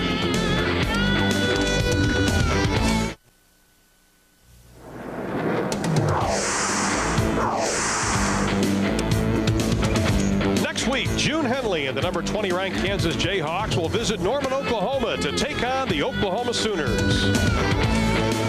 Henley's 194-yard-a-game average and record-setting ability to find the end zone have definitely vaulted this Jayhawk into Heisman contention. Join us at 11:30 a.m. Central Time next Saturday on most of these same stations along the Big 12 network. And let's take a look at the Big 12 rushing leaders. Byron Hanspard, we had him early on in the season. He is a dandy, averaging over 200 yards a carry. We'll see Henley next week. And Damon Parker from Oklahoma, 143.5 yards a carry. Once again, Big 12 having some of the premier runners in college football. Colorado State trailing 14-0. They have it 1st and 10. Washington with a little bit of running room in Nebraska territory. He is hit. The penalty flag will be thrown, and that is a good call. Eric Warfield, I think, is going to be called for the infraction. The junior from Texarkana, Arkansas. Jamel Williams is chasing him out of bounds. Also came on that play. Those are mistakes you don't want to have. No, and you just have to be aware of where you are on the football field. Dead ball, personal foul, gets the defense, a hit out of bounds, automatic first down. You know, there's a white 5 yards in width. Is this big white mark on the sideline. A little counter play. Colorado State's offensive lineman get out in front. Once you get into this white area, let it go. You know, kind of let it go. I don't know. It's touchy though. I mean, you're sprinting full speed. It's hard to stop on a dime like that. Warfield just playing aggressively. It's kind of a borderline shot. Well, now Colorado State with some pretty good field position. Ball on the 32, 1st and 10, 3:36 left in the first half. Moreno looking deep. Has a man who's tripped up. No, touchdown, Colorado State. Ronald Antoine was fighting between 2 Nebraska defenders. No, I take it back. It's Jeff Turner. Somehow he came up with that. Dave, he was in a major crowd. He was, but Moreno knew exactly where he was going to be, and the reason he was able to throw the football so accurately, tremendous protection up front by his offensive line. There was 5 yards of separation between any Nebraska defender and Moreno. Perfect vision down the field and threw an accurate dart. Boy, that was impressive. Turner, the transfer from Iowa State. Coaches felt they've got a lot more than they expected from this young man. They blocked it. The extra point is blocked. 2 block kicks, 1 field goal, 1 extra point by Nebraska. And that time he kicked it so low it hit one of his offensive linemen in the butt, I think. I don't think it got off the ground. Well, we're going to give it to Grant Wistrom just because we like his hair. For the lack of it. I'll tell you. Al McDougal not getting much air underneath it. No. Jeff Turner, a wonderful story to transfer. Well, Moreno is now 5 of 10. Moreno is for 91 yards and a touchdown. Let's take a look at Turner. He's on the outside. He's number 1 on the outside. All he does is run a little post pattern down the middle of the football field. Just great concentration on the ball, and effort is made to deflect it, to knock it away by Booker. And he's a great cover guy, but Moreno knew he threw an accurate pass, and he had confidence that his man, Turner, would make a play, and he beat Booker, the best cover guy Nebraska has to offer. 10th touchdown pass for Moses Moreno. And boy, this extra point was it low. Man, he never got this ball off the turf at all. Hit somebody in the back of the helmet, I think. Man. Now, Moreno alternated at quarterback last year, but in spring practice they gave him the ball. Then he gets this young man, the Turner. Jeff Turner, whose fiancée is battling leukemia. It has been a difficult year for this young man, but he has stood up to the challenge effectively. Yeah, he's a quality kid, I'll tell you. He's got his priorities straight, and he knows what life's all about, that's for sure, and he certainly appreciates playing football. 14-6 is our score. It's going to be Benning taking it about the 5. Stutter steps, looking for some room, still on his feet. Willie Taylor brings him down at the 33-yard line, and with 3:15 left in the first half, Nebraska leads 14-6. But thanks to the fumbled punt and great field position, Colorado State gets on the board. 32-yard pass to Turner took him only 21 seconds. Well, they were aided by that 15-yard unsportsmanlike personal foul on the sideline. And it was iffy. It was questionable, but it certainly helped the effort of Colorado State. But Moreno, what a great throw. Green around the right side. He has a convoy in front of him up to the 40-yard line, knocked out of bounds at the 41. Now the fans wanted another late hit. Let's take a look at our Dr. Pepper roundup. Miami all over Pitt at halftime. Clemson by a couple of TDs over Wake Forest. That's in the second. Boston College trailing Navy at intermission. Purdue leading North Carolina State 28-6 also in quarter number 2. And Northwestern trailing Indiana. South Carolina, Mississippi State tied at 7. And Michigan State 17-0 leaders also in the second. Second down and 3 for Nebraska. Green spinning his way close to the 45-yard line. Be close to a first down. Kirk Bowman, the senior from Glendora, California, who missed all of last year because of a knee injury, having a very strong season at that left tackle spot. Well, Amon Green has already rushed for more yards than he had last week against Arizona State. Last week he had 87 yards on 20 carries. Already today he's got 97 yards on only 13 lugs. So he's certainly got a much more efficient day going. Reset the clock to 2:38. Well, they're giving instructions to the press box. Want to put on 19 seconds on the... Reset the clock. There you go, 2:38. One thing this Colorado State defense hasn't done so far, David, and something they haven't done the last couple of years, they don't give up the big play very often. Yeah, that's true. I mean, they're taking some chances today, Ron. I mean, they got the safeties kind of nosy in the running game. They've only got 7 in the box on initial alignment. They have the safeties kind of close to the line of scrimmage, and they're risking a big play today. Cross with a quick pitch this time to Green. Crosses the 50 into Ram territory. Amon Green has broken the century mark for the first time this year. 108 yards now on 15 carries, and I'll tell you, this is going to be a little bit disturbing to defensive coordinator Larry Kerr, because he wanted Frost to have to beat them in the option holding the football, not the pitch man Green. Second down and just about 1. Ooh, hit right at the line of scrimmage, but lunging forward will be short of the first down. Hawkins again. He's a stud, Ron. I mean, this guy could be their best defensive lineman. He's got the potential to do that. He's 6'2", 292 pounds. He's got the low center of gravity. He plays with leverage. He just has to get the motor out of neutral more than he does. Get it in overdrive. We have a timeout. We look at Hawkins. This is something that Colorado State can't afford any injuries, however. They are thin there. 3 defensive tackles, 3 defensive ends, and they knew that all those guys were probably going to play today because Nebraska just wears you down so much. You're right, Ron, and then you go to the linebacker level. You get guys that are just kind of beaten up at that level with injuries too, so they are thin up front. Now look at it this way. Next week they'll be in Hawaii. They can take it easy before they head to Tulsa as we take a look at Nations Bank schedule, proud sponsor of the Nations Bank schedule. Wind up with Wyoming on November the 16th.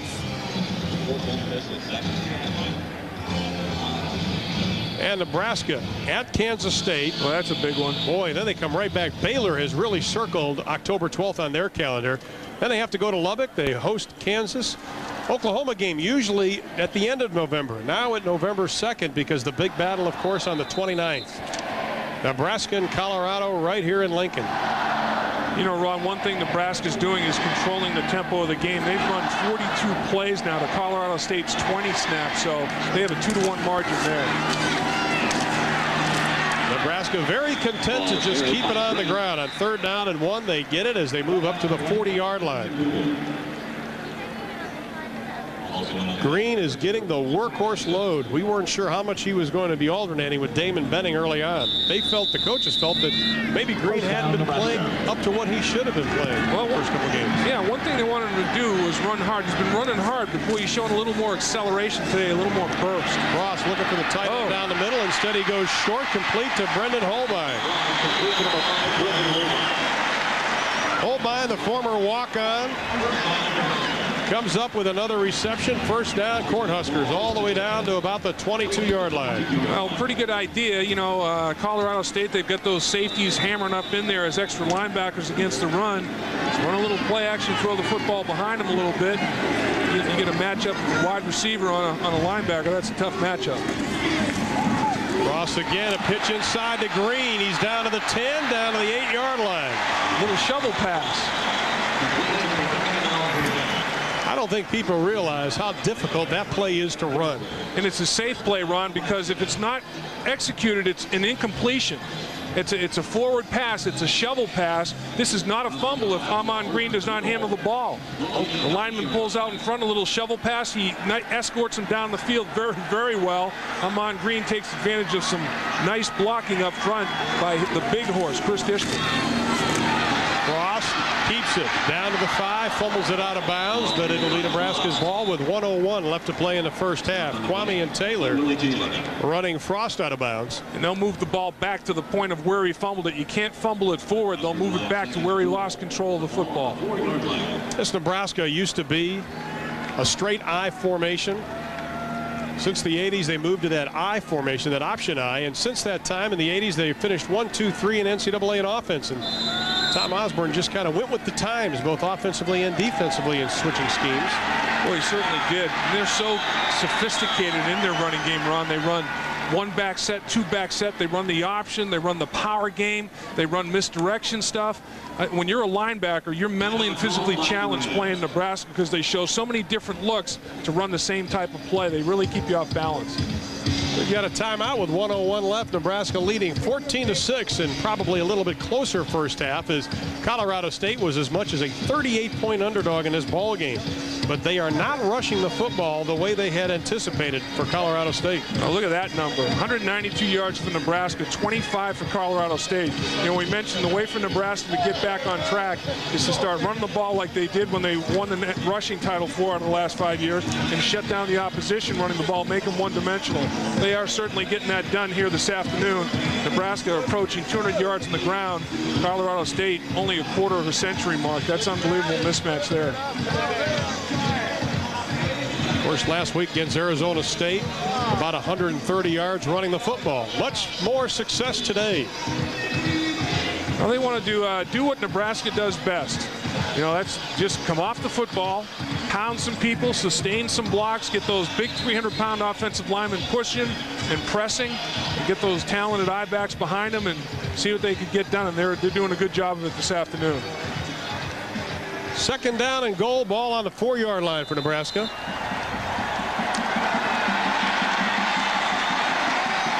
I formation. Benning from the tailback spot. Frost is going to keep it, dives for the end zone, touchdown.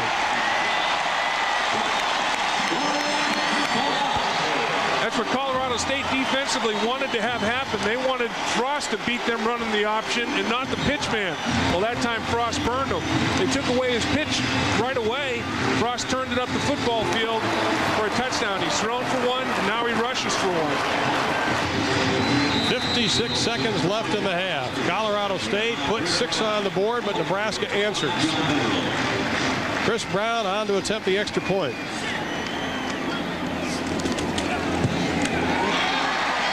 Brown is perfect this afternoon, and with 56 seconds left to play in the first half, Nebraska has opened up a 21-6 margin over Colorado State. 9 plays, 67 yards on the drive. Nebraska averaging almost 6 yards every time they touch the football. Yeah, they're really getting it done. Haven't taken advantage of every opportunity, but they certainly took advantage of this one. The offensive line, look at them reestablish the line of scrimmage backwards. Fullback once again with the key block. That was detonation out there on the perimeter. Done very well by Schuster. And Frost just snuggled up, cozy to him, and just took it up inside his block to the end zone. The 107th year of football here in Nebraska. They are looking for their 700th win today, and Joe Paterno's trying to do the same at Penn State, trying to get Penn State's 700th win. Yep, and they're trying to join the ranks of some teams that have gotten it done. Michigan, Texas, Alabama. I tell you, that's pretty darn good company. Notre Dame. I think what I like is the fact that Bob Devaney, the former coach prior to Tom Osborne, and Tom Osborne have 333 of the 699 wins. You know what's amazing, Ron, is you think of all the numbers that Tom Osborne's run up here. The two that stand out to me at home here over the last 9 years, they're 52-2. Since 1980, they're 96-9 here at Lincoln. Those are mind-boggling. They've won 31 straight here at home. That's incredible. Never lost more than 3 games a year. Washington at about the 2. Heads to his left, going to be wrapped up at the 15-yard line. A return of 13 on the play. Take a look at what Coach Tom Osborne's done here. Look at some of these numbers are just that's impressive, outstanding. You know, 23 9-win seasons. Most programs they celebrate when they get a 9-win season. He's done it 23 years. Look at that record, 82.5%. And the winning percentage, 12 Big 8 championships. That's getting it done. I mean, that's just, you know, you get to a certain level, there's no seat at the top of the ladder of success to maintain it. Everybody's taking a shot at you. It's their bowl game every week, and you're still sustaining it. Been in Nebraska since 1962. Moreno's going to call a timeout as the running play got absolutely nothing. And at the line by number 97, Jeff Ogard. And number 98, Grant Wistrom, also in on the tackle, number 44. Tom Osborne, 4-year starter at Hastings College in Nebraska. Played 3 years in the NFL, believe it or not. A couple at Washington, 1 year at San Francisco. And you know, when he speaks of the quarterback position, he knows of what he says. He was a quarterback. So he knows what Scott Frost's going through, trying to make the mental and physical adjustment to playing at this level of competition in a system that's fairly complex and relies on the quarterback making decisions, you know, quite a bit. So he understands it. One thing that Coach Osborne is patient. Very much. I mean, he's loyal. This whole program, it just oozes loyalty. I mean, he's been here forever. A lot of his assistants have been here 20 years or more. You get that continuity, and that's part of the reason this program has been so successful for years and years and years, is you have that continuity. The recruits understand that Coach and his staff are going to be here all 4 of their years, and that really helps you. Tom has been part of Nebraska since '62, 11 years as an assistant, took over in '73. Second down and 11, 47 seconds left in the half. Colorado State with a football, trailing by 15. They're going to keep it on the ground. Crossing the 20-yard line, it is Damon Washington. You know, there's a guy that just came up into the broadcast booth that played with the Cincinnati Bengals. He was in Super Bowl 23 in 1988 against the 49ers and is one of Charlie McBride's favorites. Defensive end Jim Scow goes into the Hall of Fame here at Nebraska. And I'll tell you, this is a guy. Is that the guy you were trashing in supper last night? Yeah, wasn't worth anything? This guy understood the game of football better than anybody. Got under your pads, tremendous body strength. He is a great player. We talked about how consistent this program is. This blew me away when we were looking at the notes earlier this week. Look how long these assistants have been. Charlie McBride telling us, I've stayed here because of my family. I'm working with a great football coach. It's a wonderful city. And Milt Tenneper, the offensive line coach, 23 years. He has had numerous All-Americans, Outland Trophy winners, Lombardi Trophy winners. That's impressive. It is, you know, and it sounds cornball to people, you know, that you talk about family atmosphere and love and loyalty and all that, but that's the real deal here at Nebraska. I mean, you can just feel it everywhere. And Charlie McBride, he starts talking about some of his players when you talk to him, and he gets watery-eyed. I mean, you know, he really, it's like his extension of sons everywhere. He's really into it. He says it is a family on defense. They call them the Black Shirts. Well, Moreno's going to try to put it up. Throws a very dangerous pass, but the only one close to that was Sonny Lubick, his coach. Intended for Jeff Turner. Eric Stokes was on the coverage. And Moreno shaking that, Moreno, I should say. He wears number 13, and he kind of throws the ball like Dan Marino, but his name's Moreno, and he's shaking that right hand a little bit. It looked like he hit a helmet on his follow-through, and that's an injury that quarterbacks hate for when they hit that passing hand on somebody's dome. Mike Fullman set to receive the kick. Fullman already has a touchdown on her punt return this year. Yeah, he blew one up at Michigan State. He just blew him away. He got to the wall, and it was all over with. His longest is 62 yards. McDougal set to kick. He's had a 40 and a 47-yarder. Pressure's on, line drive. Fullman should be able to return this. Goes right up the middle. He slipped to the turf, and in college football, you're down when your knee hits. And he hit it at the 40, a 30-yard punt, only a 9-yard return, but Nebraska still has 24 seconds left, and that's enough time to light the old fuse on some fireworks. We talked, Dave, at the beginning of the game that Scott Frost had a great deal of pressure. Coaches wanted a nice first quarter from him, a safe one, just to take some of the pressure off from the media and the fans, and I think he's done just that. Yeah, good numbers throwing the football, 8 of 11. They've kept it simple, given him an opportunity to complete some passes, 71 yards. He's thrown a touchdown pass and run the ball well. Good decisions in the option. He's got a touchdown rushing, so he's coming along. Safety valve pass off to the side. Green down to the 30-yard line before he steps out of bounds. Pickup of 10 on the play. Tetris Nunn, the true freshman from Colorado Springs, on the coverage. You know, the thing that amazes me when I watch guys like Ahman Green run is how still their head is. I mean, everything on their lower body is going crazy and giving you the loose leg and the swivel hips and everything, but you could put an egg on their helmet, it wouldn't roll off. They run so fluidly. All the great running backs do that, and he certainly is one of them. Nebraska has a timeout left. Let's see if they try to get a little bit closer, call the timeout, and kick the field goal. Green to Frost's right. He's going to keep it himself. Quarterback draw. Big hole up the middle and a lot of room to run. Down to the 10-yard line. 9 seconds showing on the clock. That was a great read by Scott Frost. This is a quarterback draw, as you call it, Ron, but it's a counteraction up front by the offensive line. They do a nice job of confusing Colorado State up front. Watch the left guard and left tackle pull, just like the old counter tray. It's out of the shotgun. Direct snap to Frost. The guard kicks out. Tackle true turns it upfield, and he's got green pastures ahead of him. Now Frost is nimble-footed, plus he's got a strong body. This is a guy that won the shot put championship when he was a senior in high school. He won the state championship, and the runner-up was his right tackle, Eric Anderson. Here's a kid that put the shot 59 feet, and he's playing quarterback at Nebraska. He's a very unique athlete. Well, interesting as we look at Scott Frost's rushing numbers, 9 carries, 52 yards. I don't think they're going to kick the field goal. I think they want the whole enchilada here. Yeah, they want to go for the gusto. Let me get a couple more of those in, can we? Yeah. Go for it all? Yeah. Well, Sonny Lubick was afraid this might happen. He got down 14-6, and things were looking pretty good.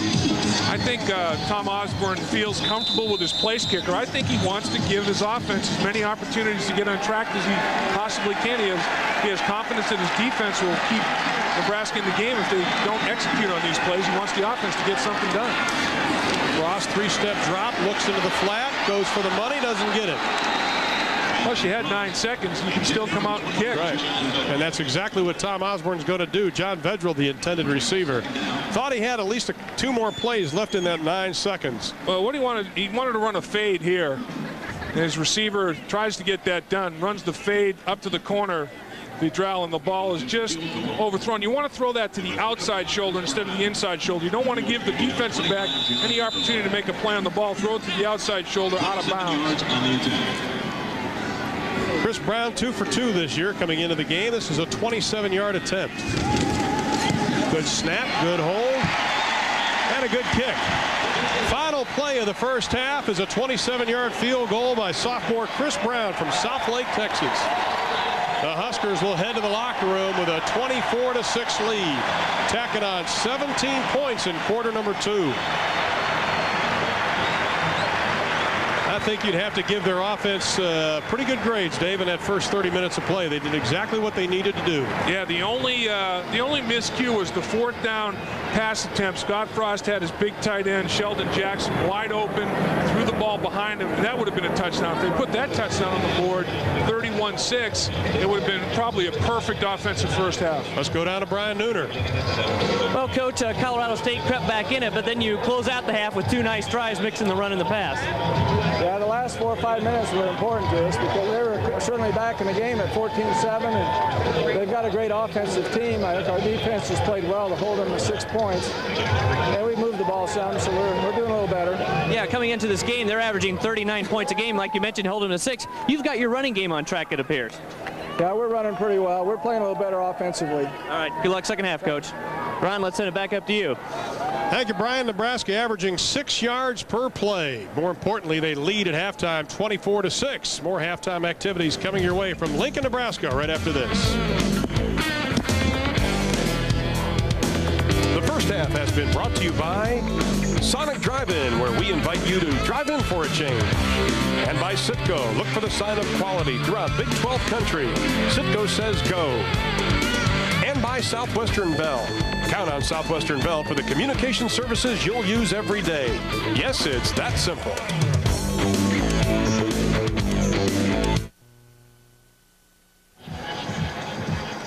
(24-6) our score. Colorado State trailing by 18. Let's see what Sonny Lubick has to say. He is with Brian Nooner.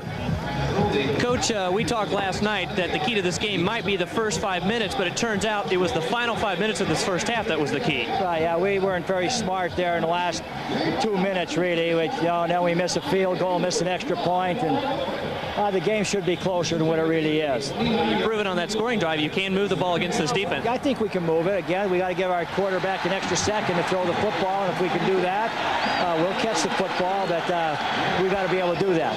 All right, thanks a lot for joining us, Coach. Sonny Lubick of Colorado State. And we are underway. They're going to run it out. Calvin Branch does not get up to the 20. Not a very smart move when you're down by that many.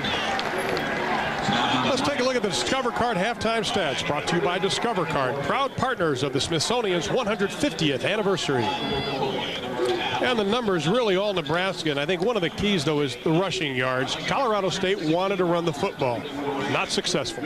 Not successful. Nebraska wanted to run it, and they certainly did. Over 2 football fields rushing. And look at the time at possession differential there. And also, Nebraska's run so many more snaps at the line of scrimmage than Colorado State. Colorado State once again lone setback. Moreno is going to do what he did in the first quarter. Put the ball up. It is incomplete. Intended for Jeff Turner, the wide receiver, who already has a touchdown.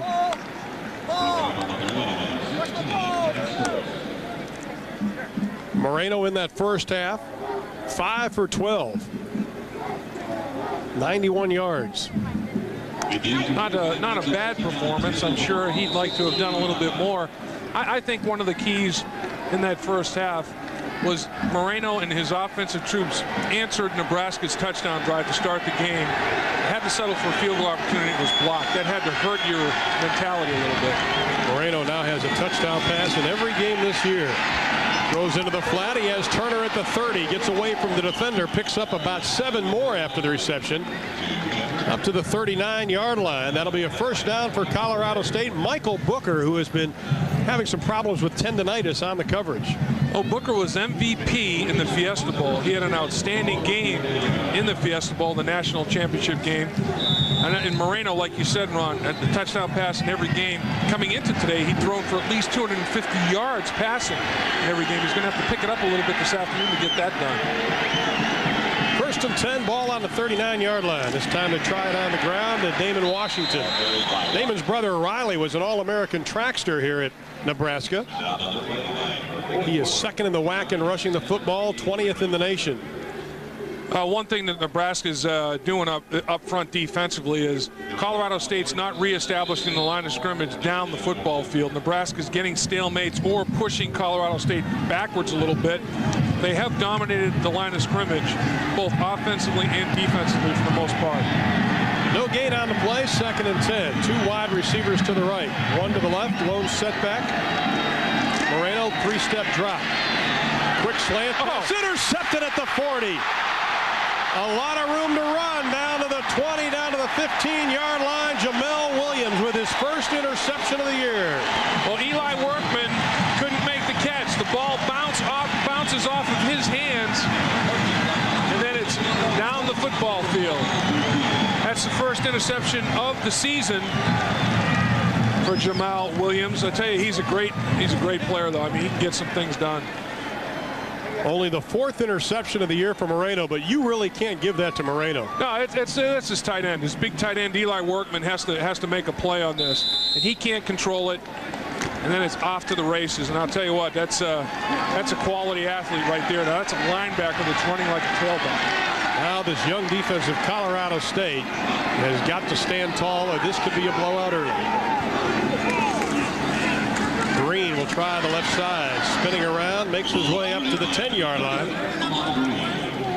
Octavius McFarland on the stop. You know, Moreno has thrown 4 interceptions. 3 of them now have been tipped. 2 at the line of scrimmage, and this last one not controlled by his tight end. That's a very catchable football. Bounces off his hand, sits him in the face mask, and then deflects to the defensive player, Jamel Williams, who says, "Thank you very much." Pickup of 3 on the play, second and 7. Frost looking in the flat, has his man to the 5, steps out of bounds at the 4-yard line. Sean Whiting, a wingback, number 33, not even on the depth chart, makes the reception. And if Frost could have hit him maybe a little bit sooner, or if Whiting could have kept his feet maybe just a little bit better, keep himself in bounds, he would have scored a touchdown. But he just couldn't get his feet back underneath him to right himself and get himself back up the football field. If he can control his feet, he walks into the corner of the end zone. Third down and a yard. The pitch to Green, tries to get the first down, is hit behind the line of scrimmage. We have a penalty and maybe a face mask. Yep. Todd Selecki comes from that right tackle spot, the junior from Durango, Colorado. And Amon Green takes his helmet off. He says, "Man, that was a vicious one there." About took his neck off. Yeah. That's what happens. Anytime you tackle high, you run a chance of having that happen. And you know, that's not how coaches teach you to tackle. They don't teach you to hit high and hog-tie people. They teach you to get your head across the bow, try to knock the football out of there, and wrap people up. And that's one way how to get him down. That's not form tackling right there by Selecki. And that's how you can, the reason that those penalties are called, you can sustain serious neck injuries that way. There's no question about that. I think after he brought him down with a face mask, he reached up again. Face mask, 5 yards on the defense. The penalty goes half the distance. It'll be a first down. Well, Nebraska now first down and goal, ball sitting at the 2-yard line. And when you have linemen averaging over 300 pounds, this is a great situation to be in. Oh, there's no question about it. This was something that one of the musts for Colorado State was no margin for error. Well, they put themselves in a serious error situation here by that deflected interception. Green is the tailback. Frost changing the play at the line. 2-step into the flat. Touchdown, Nebraska. Sheldon Jackson on the reception.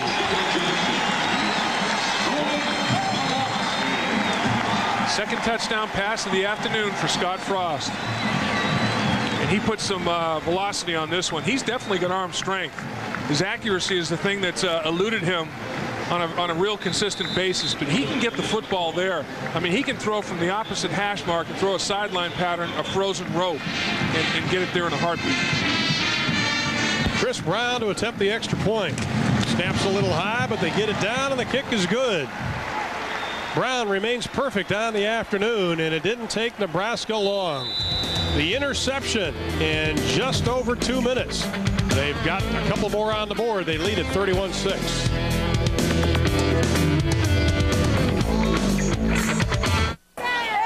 Nebraska has not lost back-to-back games since 1976. It happened only once in the Tom Osborne era, and it doesn't look like it's going to happen today. 31-6, they lead it. Brown set to kick off. Once again, a good deep kick by Brown.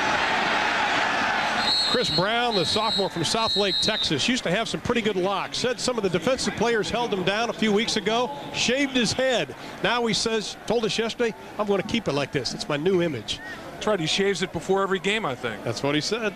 There you see it. Nebraska scoring drive, 4 plays, 13 yards, 62 seconds. Scott Frost likes his tight ends by the name of Jackson. He's thrown to both of them, different numbers, but the same last name, Jackson and Jackson. It's a law firm here in Lincoln. Not really. It might be. Well, now the crowd sensing the kill. Nebraska showing 7 on the line of scrimmage. Moreno a couple of tight ends. He keeps it on the ground. Heading to the outside is Damon Washington. He is wrapped up at about the 25-yard line. Pick up a 5 on the play. Jamel Williams in on the stop. Jamel Williams, coaches were telling us how he was born with loose joints, they called it. I hate when that happens. Boy, I tell you.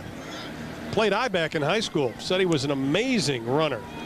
Oh yeah, he was just a slasher. I mean, a pounder at that I-back. And he's a nasty defensive player. He can just fly to the football, and he does it every snap. Had 17 tackles against Arizona State last week. 2nd and 4. Joey Porter in motion. They keep it on the ground. Close to the first down, be about a yard short. You know, it's interesting, Nebraska now sensing, getting a pretty good idea of what Colorado State's doing by formation a little bit. And that time, Farley lined up from the outside linebacker position and bounced around the inside. Watch him moving his way into the A gap between the guard and the center to blitz on the run and get involved in the tackle. I mean, he lined up on the extreme outside and moved to the inside in the gap. On 3rd and 1. The pitch back to Washington, and he is going to be run out of bounds well short of the first down. Farley's getting involved. He's been involved now in back-to-back plays and getting juiced up a little bit out there. The crowd's getting into it. His teammates are getting into it, and he is flying. Watch him inside-out pursuit.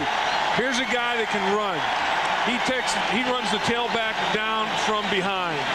That's speed right there, folks. He plays the game fast, doesn't he? He really does. Absolutely.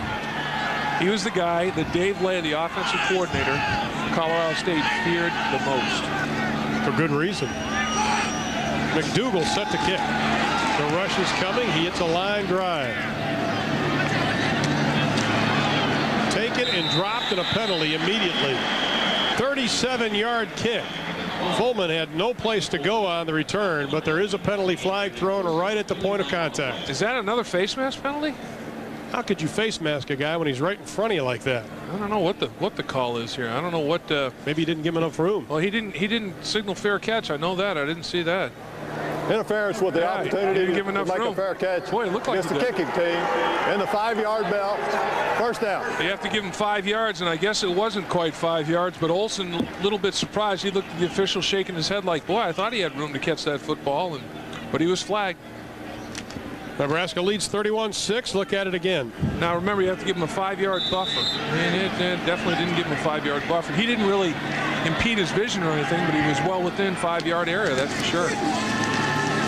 Frost looks for the pass straight down the middle, has a man, and is complete to John Vedral. And he went right after Olsen. Olsen had the penalty called on him. He went down the middle of the football field. Olsen never turned around to find the ball.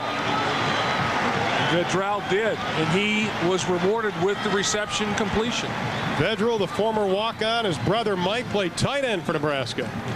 Scott Frost has plenty of arm strength. I mean, that's never a question that anybody has had. Rumors are that he can throw the ball 80 yards in the air. I mean, he was a shot put champion in high school. But as you can see, Olsen never found the ball. He was concentrating too much on the receiver, never found the ball, and the receiver made the adjustment. 37 yards on the carry, and Green up to the 15-yard line. One thing Frost said, which I think impressed a lot of people, he said, it's not just up to me to replace Tommy Frazier, but the whole team's got to step up. And I think that was a pretty good point. A lot of people put so much emphasis on the quarterback, but he needed help from everyone. Oh, you're absolutely right. There's no doubt Tommy Frazier set a standard that is almost impossible to duplicate, but he had a pretty good supporting cast. The offensive line last year might have been one of the best in the history of this program. On 2nd and 5, first man through, nothing but pay dirt. Brian Schuster from the fullback position scores his first touchdown of 1996. And that's what I was talking about earlier when I said if you're a linebacker for a defensive football team playing against Nebraska, you have to be on your toes at all time. And Scott Frost reverse pivots out of there, but he'd already given the football to his fullback. It was kind of a backdoor play. He looked like he was going to option down the line of scrimmage to the left. Schuster was already in the end zone before Colorado State could react. Great execution. That was classic Nebraska, wasn't it? Oh, big time. Brown to attempt the extra point. Uh-oh. Snap is fumbled. They're going to go down with it. Well, John Vedral just couldn't get the ball down after the snap from Adam True. And the extra point is no good, but with 11:06 left to play. In the third quarter, the Huskers are opening it up here in Lincoln. They lead 37-6.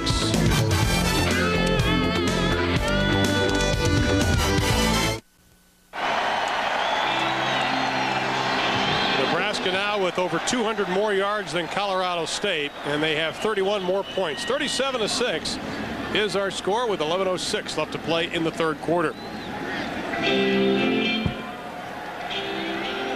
Chris Brown set to kick it away. Colorado State 0-5 against Nebraska here in Lincoln. The last meeting was back in 1993. They lost that game 48-13. For this Colorado State team, 3 of their first 5 games this year have been against ranked opponents. Brown really showing some leg strength. That'd have been a field goal. Man. That's hard to do. That is tough to do.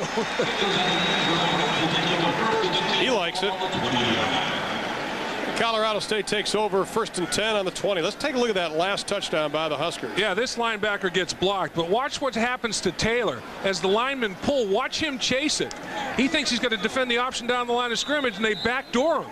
Schuster has green pastures. Nobody. He would have scored in one finger touch.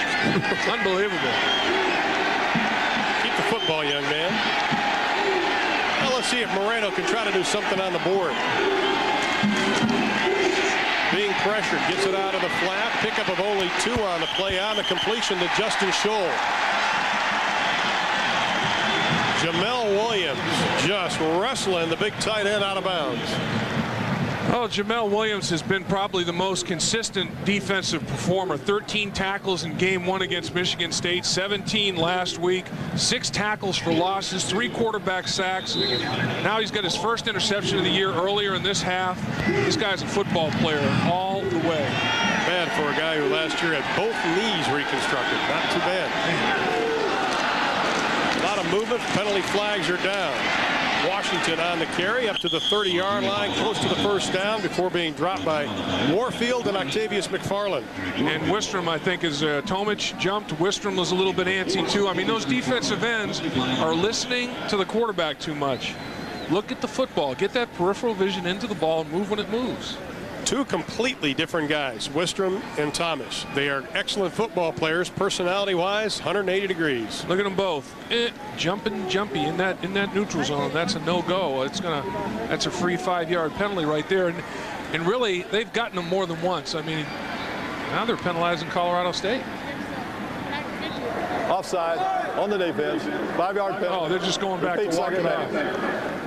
Panic there for a second, Sam. They're going to take the play instead of the game. They'll take the penalty and keep it 2nd down. So now it's 2nd and short. for Colorado State to try to convert. Moreno over on the sideline talking to Lubick. He is back out, handing the play over to the rest of the troops. I really like this kid, though. The one thing Moreno's got to do is slide in the pocket and throw between people. Find lanes to throw between, because he's had a couple of passes tipped for interception. 2nd and 3. Right up the middle, up to the 29-yard line, and is Calvin Branch, a senior from Spring, Texas. I tell you, he had Tomic flinching again. Moreno has got him on a string. They've got to block the quarterback out. 3rd downs. Colorado State has not converted on 3rd down all afternoon. They're 0 for 6. Nebraska on the flip side of it, 7 for 11. So that's a huge factor in this football game. And part of the reason is they haven't converted is they've been 3rd and long. This 3rd and 1, Colorado State should be able to convert to keep this drive alive. Incredibly loud here at Memorial Stadium. They'll get the 1st down, but not by a whole lot. Now this offensive line has really been hurt. They've had to rebuild the offensive line for Colorado State. They lost Adam Wallace, a tackle with a leg fracture, versus Oregon on the 4th play of that game. But this time they had a pretty good surge. And watch Mike Newell. He's the guy. It's a quarterback sneak, and they wedge right up behind him. He just kind of covers his guy up. Not a quarterback sneak, I should say, just a straight dive by the fullback by Washington. Covers his man up. Nice block. A little too much time. We got an illegal substitution against the White. Well, they were trying to get off the field. Jeff Turner ran out. And it looked like they were trying to get Jeremy Calhoun off the field before anything happened. And they didn't get him off soon enough. Dead ball. Illegal substitution against the offense. Still 1st down. Now Calhoun comes back in. Ronald Antoine comes out. Oh, yeah, the substitution was a little bit late. You can't substitute that late outside of the hash mark because the defense doesn't have an opportunity to adjust personnel. Jeff Turner wide to the left. Moreno, little play action. Looking for Turner, a little bit short on the play. And Moreno took a shot. And that's one thing that this young kid is tough in the pocket. He stands tall in the pocket. He doesn't shy away from contact. I tell you, he really has a nice throwing arm. He really is a good leader of this football team. A little play action fake, trying to freeze the linebackers a little bit. Boy, I tell you, that was close. He takes a little push from behind from Mr. Tomic. I'm surprised that wasn't a penalty. 2nd and 15. To Washington. Maybe up to the 30-yard line. Pickup of about 3 on the play. Set up a 3rd and 12 situation. And once again, Colorado State running the counter gap is what they call it. Everybody's got a little bit different terminology, but they pull the backside lineman. The guard kicks out, and the tackle pulls around the horn. This was made popular initially by the Washington Redskins with their Hogs and John Riggins running the ball in that one-back set. You'd have Russ Grimm and Joe Jacoby coming around the corner and John Riggins running the ball. That was a massive humanity there. 3rd down and 12. 8 minutes left to play in the 3rd. Moreno's being rushed. Steps up in the pocket. Loses the football and is going to be dropped. Jason Wills coming in from that left tackle position. The sophomore from New Orleans, Louisiana. Well, that's also there. The initial disruption was by Jamel Williams. He's the one that disrupted the pocket and made Moreno step up and try to make something happen. Then his teammates all got involved in the action, but Jamel Williams came on a blitz. Let's take a look at it. Number 28 at the bottom of the screen. He defeats the running back on the blitz pickup, makes him step up in the pocket, and then all heck breaks loose from Moreno, and it's all over with. Williams having a great game today. McDougal's kick, end over end. Pullman taking it about the 37-yard line and makes his way up to about the 44. And with 7:07 left in the 3rd quarter, Nebraska leads at 37-6. Let's go to Brian Nooner on the sideline. Brian? Thank you, Ron. You know, you saw the Nebraska black shirt defense at its finest on that last sequence, and you may be wondering, why are they called the black shirts? Well, it goes back to the mid-1960s when defensive coordinator George Kelly was here, and he had the first team defensive unit of Nebraska wear black practice jerseys. That's simply how it started. Now, Tom Osborne told me that when Monty Kiffin came on board in the late 60s, he really exploited this idea. He got everyone involved and made it a pride factor, and as you can see by the young man that's sitting next to me, even the fans were involved. They all got the black shirts, everybody's involved, and really gets the crowd going. Well, the defense is doing the job, and so is Amon Green. The big run for Green. Well, a key for Colorado State was tackling. And Amon Green, a little counter action. His linemen get the blocks up the football field. The missed tackle by Olsen, and then it's off to the races. Olsen has to make that play, and as a result of him not making the tackle, Green gets an extra 30 yards. He's now got 162 yards rushing. Frost looking for the quick hitch. Got it complete to Brendan Holbein down to the 5-yard line. Pick up a 15 on the play. Once again, this Colorado State defense ranked 110th in the NCAA. Yeah, they're starting to, you called it early in the game, Ron. They're on the field for so many plays, they're starting to wear down. You know, you get a little bit of a break at halftime. You think you might be able to come back out and stand up to it, but Nebraska just wears on you and wears on you and wears on you. Just keeps pushing and leaning, and pretty soon you crack. See what Nebraska's done in the red zone today. This is their 59th play, 20 more than Colorado State has had. Frost has an opening, but he can't get in. Dave, we had a great angle of that. That opened up. It looked like he had nothing but golden goalposts from about the 5. It really did. Jones looked like he made a nice recovery there to prevent a touchdown for Frost, his second rushing touchdown of the afternoon. Offensive line doing a good job up in front once again, and Schuster trying to lead him around the perimeter, but pretty good recovery back to the football by Jones. Inside of 6 minutes, the Huskers knocking on the door again. Frost with 56 yards running the football. He's already crossed the goal line once. Touchdown, Nebraska. Amon Green taking it the final yard.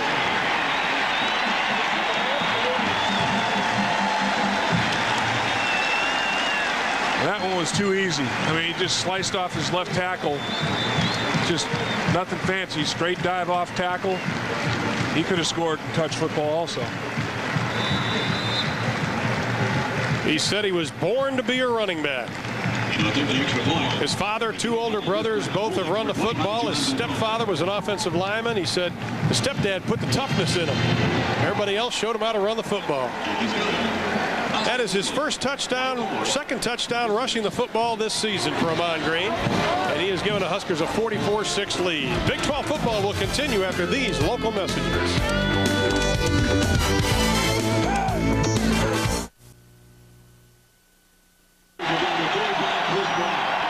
Nebraska has rushed for almost 300 yards in this football game, and they lead Colorado State 44-6. We're still in the third quarter.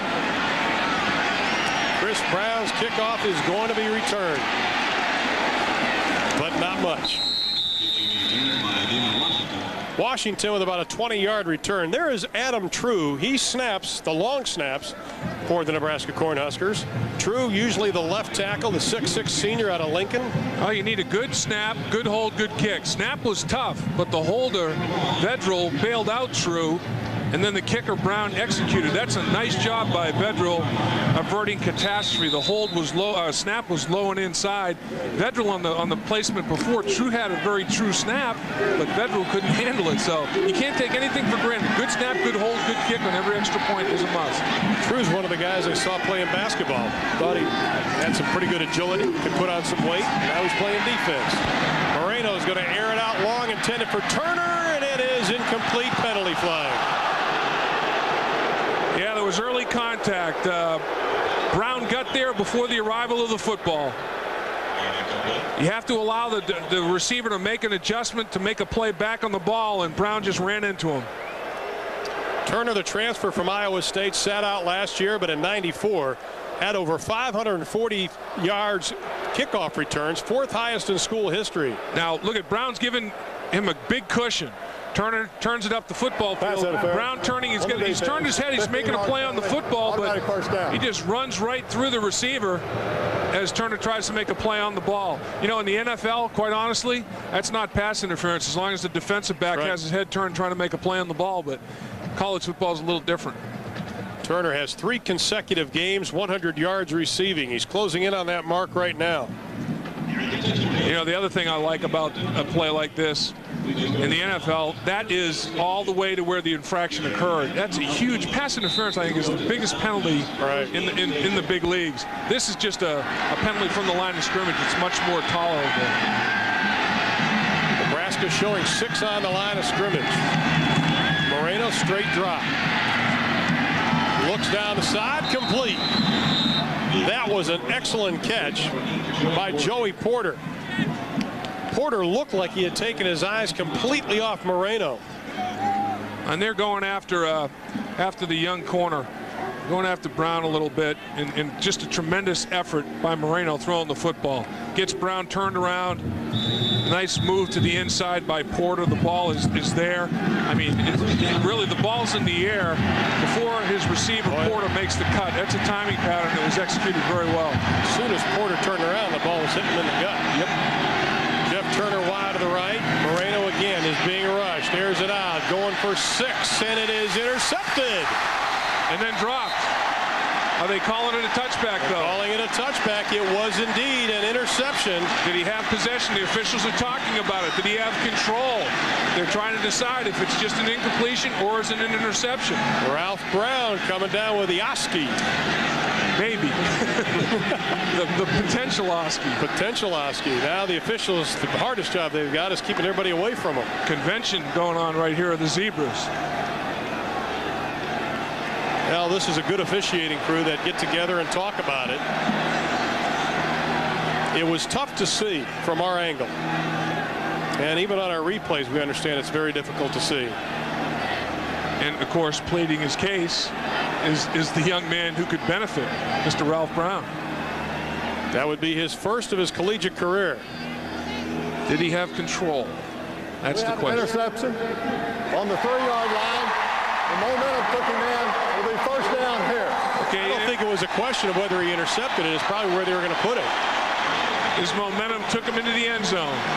Exactly. He had total possession of the football. Now, are they going to call it a touchback at the 20-yard line? Is the discrepancy? Where does he get control of the ball? He catches it at the 4. Does he have control? No. Oh boy, that's the question. Yes, he does. And the momentum takes him into the end zone. He lost the ball after he hit the ground. They mark it at the 2-yard line. Instead of a touchback, they said that he got control of the football at the 2-yard line. Nebraska takes over there. Well, we have a new quarterback. Matt Turman, the 5'11" senior from Wahoo, Nebraska, is coming to the lineup. A lot of people were calling for him last week. He did play against Arizona State. Led him on a nice drive. Oh. Damon Benning upended at the 6. Boy, that's what happens when you go airborne. A guy like Nunn just takes your legs right out from under you, and then you have a one-point landing on your helmet or the back of your shoulder pads. But Benning wants to get his opportunity. Amon Green's had a big day. Benning bounces it to the outside, and then he gets bounced. One-point landing, Mr. Nunn. Turman on the year, 4 of 6. 1 touchdown, no interceptions for 70 yards. Benning the I-back. Scott Frost obviously done for the day. Billy Legate, the sophomore from Elgin, Nebraska, on the carry. That is his first of the year. The 5'11" sophomore, 220 pounds. There is Scott Frost, and I think he's going to have a little bit of the pressure off. Turner Gill to our left, to Frost's right. Turner Gill, former Nebraska quarterback, former professional baseball player. He was also a good one. Very efficient numbers for Scott Frost. 13 of 18, 143 yards, 2 touchdowns. That's a decent day's work right there. And it was simple. The passing game was simple also. They kept it basic.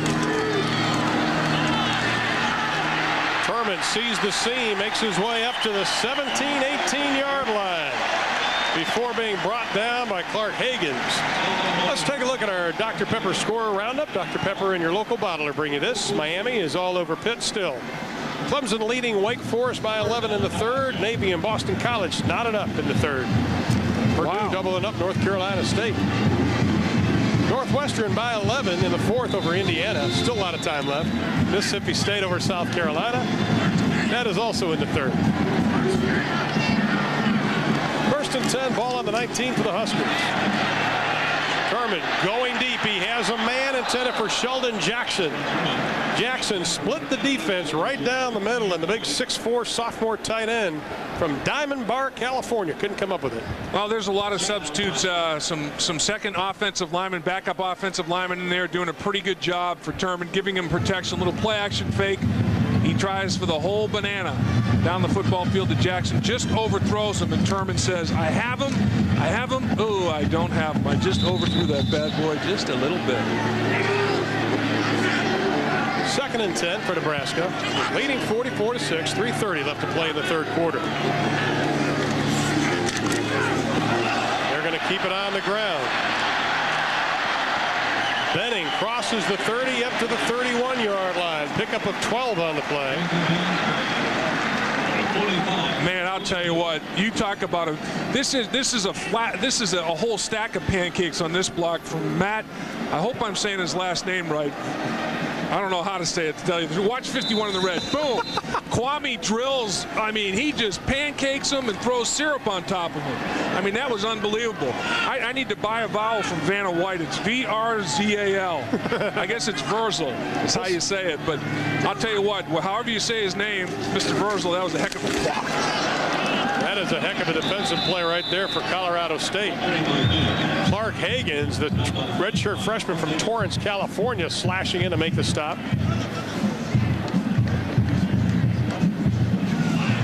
More scores ripping across the screen. Missouri, Iowa State. Missouri had a big win last week against Clemson.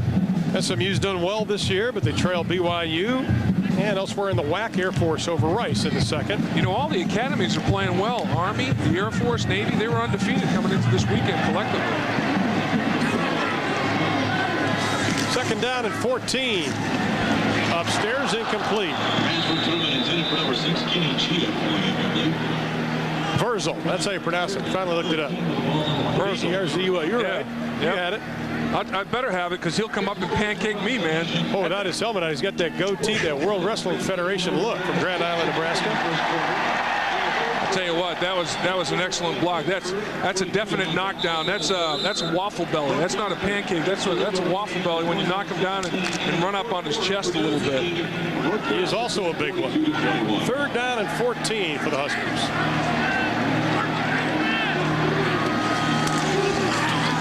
Play action pass. They throw it out into the flat. It is complete to the 30-yard line. It'll be short of the first down. Legate fights his way for a couple of more. Gee, you talk about breaking tackles. You can't tackle the Huskers high. They've got such unbelievable leg strength from working out in that weight room. They just drive and push, and Legate just ran right through it. Excellent effort. Take a look at Legate here. He's the fullback, number 40, works into the flat. The ball's delivered accurately. Watch him run right through this. High contact. You have to hit lower than that. That's much too high by none, and he just carries him. Legate, that was great leg strength. Push set to punt. He's averaging 53 yards a kick. Colorado State comes with everything, and the flags are down. That'll be a roughing the kicker call, so Ronald Antoine might as well just sit down. State had the rush on, but Dave, they went at him instead of where the ball is going to be. Yeah, I think they got none for running into the kicker. Let's see if this is the 5 or the 15. That was a 58-yard kick, though, by Jesse Cush. Boy, so it obviously didn't bother his follow-through that a bit. Whew. That was a howitzer. I think they are going to call it on Tetris Nunn. Yeah, Nunn is the guy that ran into him. Let's see now. They're going to measure here because it's only the 5-yard variety, so I guess they want to see if they have the first down or not.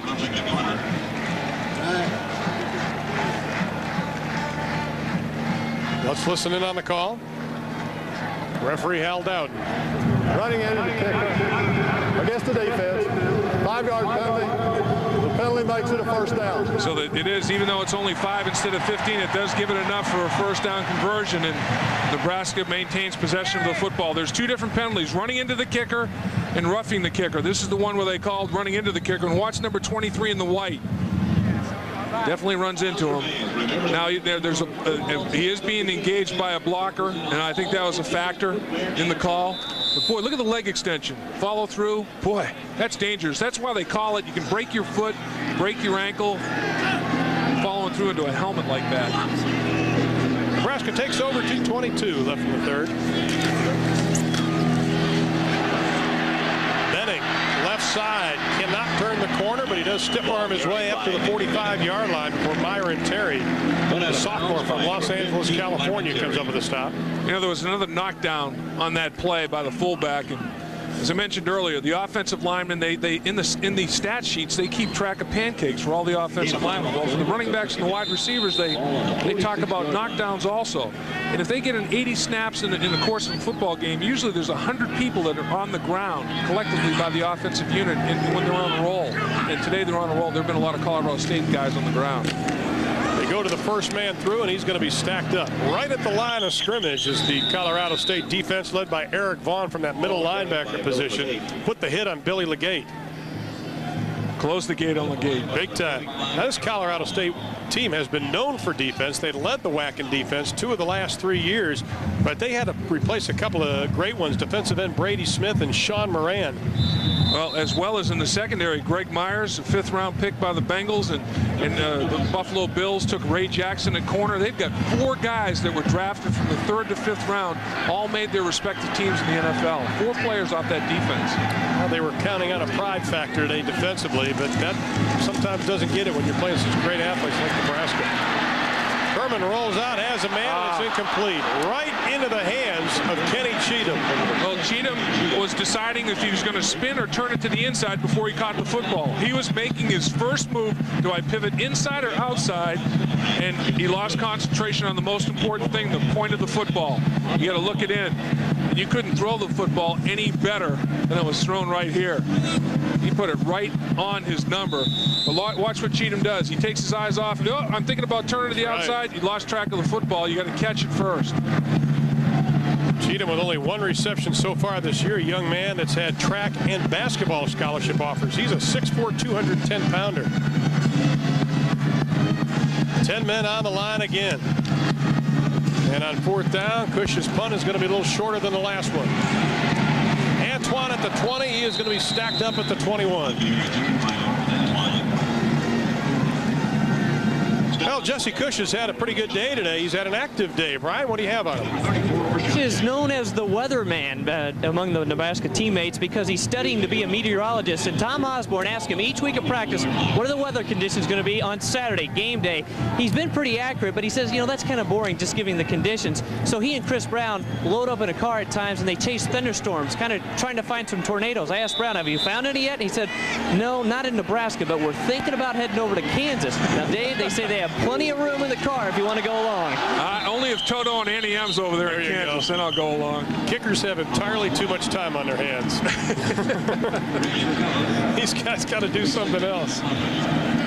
Chris Brown was quite a character yesterday. So we got a real kick out of talking to him. Yeah, he doesn't have the normal kicker mentality. No, he doesn't. Does he? He's more like a mad dog defensive position player. I hope his parents don't have a satellite dish down in Texas. Especially since I'm moving there. 44 seconds left to play in the 3rd quarter, 44-6. Nebraska's really opened it up here, just using their size and their depth. Now Moreno telling Turner to back off the line of scrimmage, and he does. 5-step drop, Turner in the flat, complete. And he's hit hard, but not before he gets the first down. Well, that slant pattern has been very, very good to Colorado State, and the corners are giving up the inside. They're playing outside technique, but the linebackers and safeties just aren't running out to give that inside support soon enough. So they're finding a little seam in that zone, and Turner and Moreno are taking advantage of it. You know, I'll tell you, Ron, I thought that Colorado State had a great game plan, both offensively and defensively, against Nebraska, but sometimes the other team's X's are bigger than your O's. They're bigger, they're faster, they're stronger, and no matter how you game plan, if you have physical mismatches in X's and O's, it's a tough thing to fulfill. Well, better than 75,000. Most of them dressed in red and white have enjoyed the first 45 minutes of play. We have 15 left at a sold-out Memorial Stadium in Lincoln, and the Huskers lead it handily.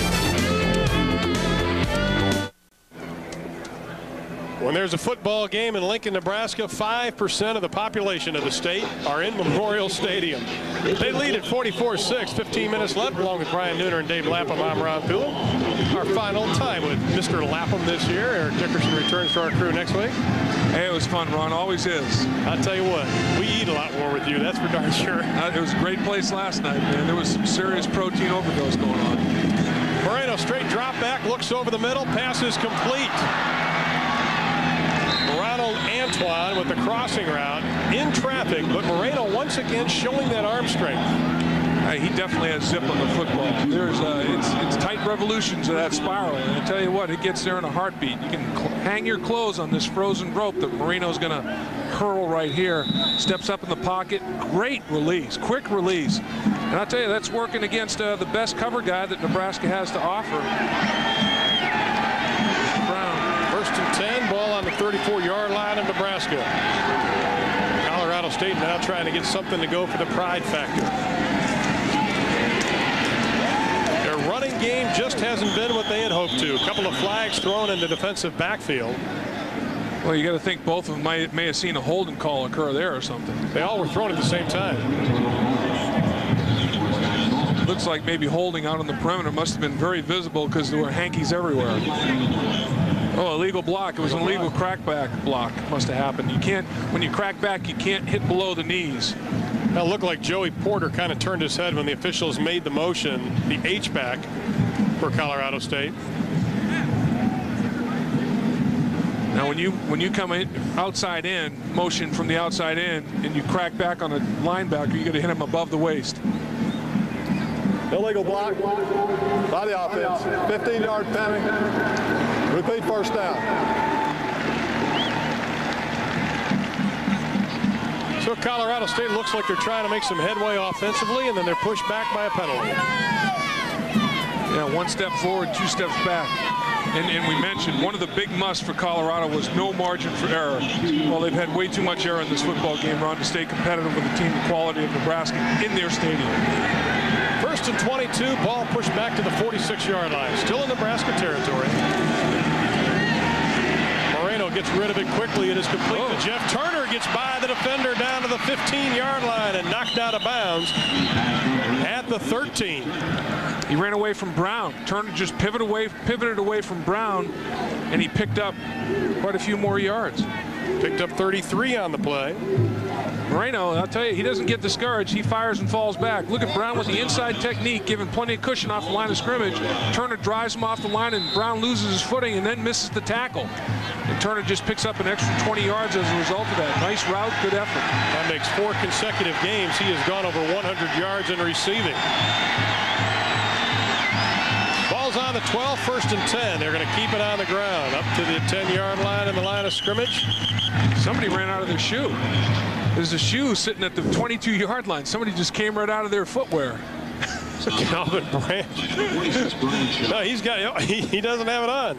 No, he blew a tire. Yeah, he did. I tell you, the wheel's there, but the tread's gone. There's no rubber on that wheel. A little tough to run. Man, Calvin Branch. Second down and 8.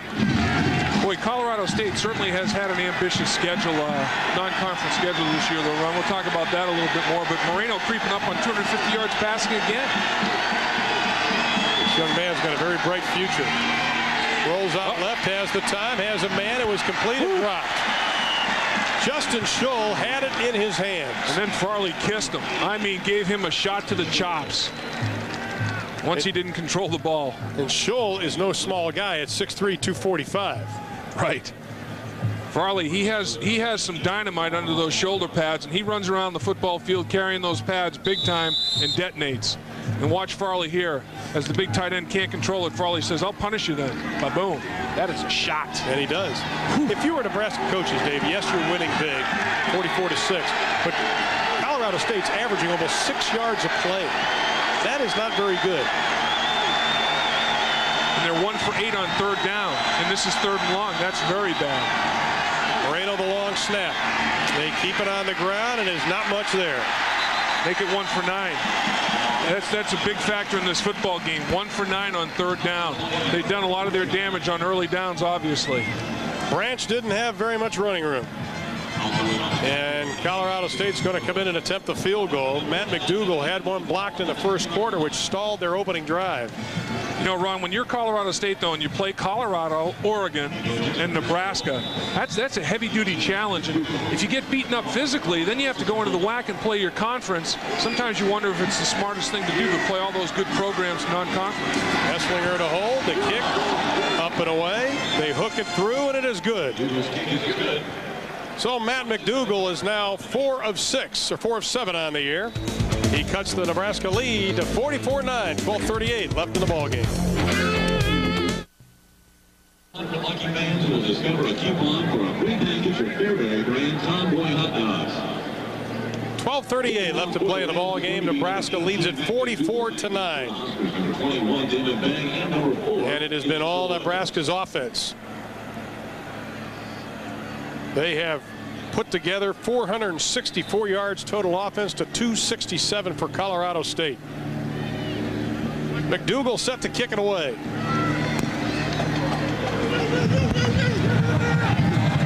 It'll be fielded on the 5 by Evans. Up to the 30, breaks a tackle nearing the 40-yard line. D'Angelo Evans brought down by Willie Taylor. Let's take a look at our Southwest Airlines storyline. Southwest Airlines, low fares, every flight, every seat, every day. Good day for Frost. Very good day, very efficient day. He showed an ability to rebound from a tough performance, showed resiliency, and Nebraska certainly did their damage in the 3rd quarter. Moreno hung tough, though. He's still hanging tough. He is, but that 3rd quarter, scoring drives a minute 17 less, but there was not much frost on the ground today. Has there been, Dave? No, absolutely. No frost early in this year, today anyway. Turman in at quarterback. Jay Sims is the new halfback, and he has the football, and he crosses the 40 up to the 41-yard line. Eric Vaughn, the middle linebacker from Colorado Springs, makes the stop. I'll tell you, Whiting at the wingback position had an excellent crack block. I mean, he motioned inside, hit his man above the line of scrimmage, then worked his way down his body and cut him at the end of the play. Everybody's getting a chance to participate this afternoon. That's what Coach Tom Osborne likes, because, hey, you practice all week, you get a payday, you get a little reward on Saturday. Keep it on the ground as Sims again, and he crosses the 45 up to about the 47-yard line. And that's something that they do in the spring practice and also in the fall. As far as their offensive line, they run 4 or 5 units on the offensive line. Everybody gets the reps. They're ready to start when they're junior and seniors, but they also get some type of experience then. Ron, you're absolutely right. And they do scrimmage a little bit, 1s against 1s, 2s against 2s. And you're right, they have so many repetitions. By the time they're redshirt seniors, they are so efficient and productive up front of the offensive line. They just replace All-American with another candidate. 2 tight ends for Nebraska, 1 lone setback on 3rd and 2.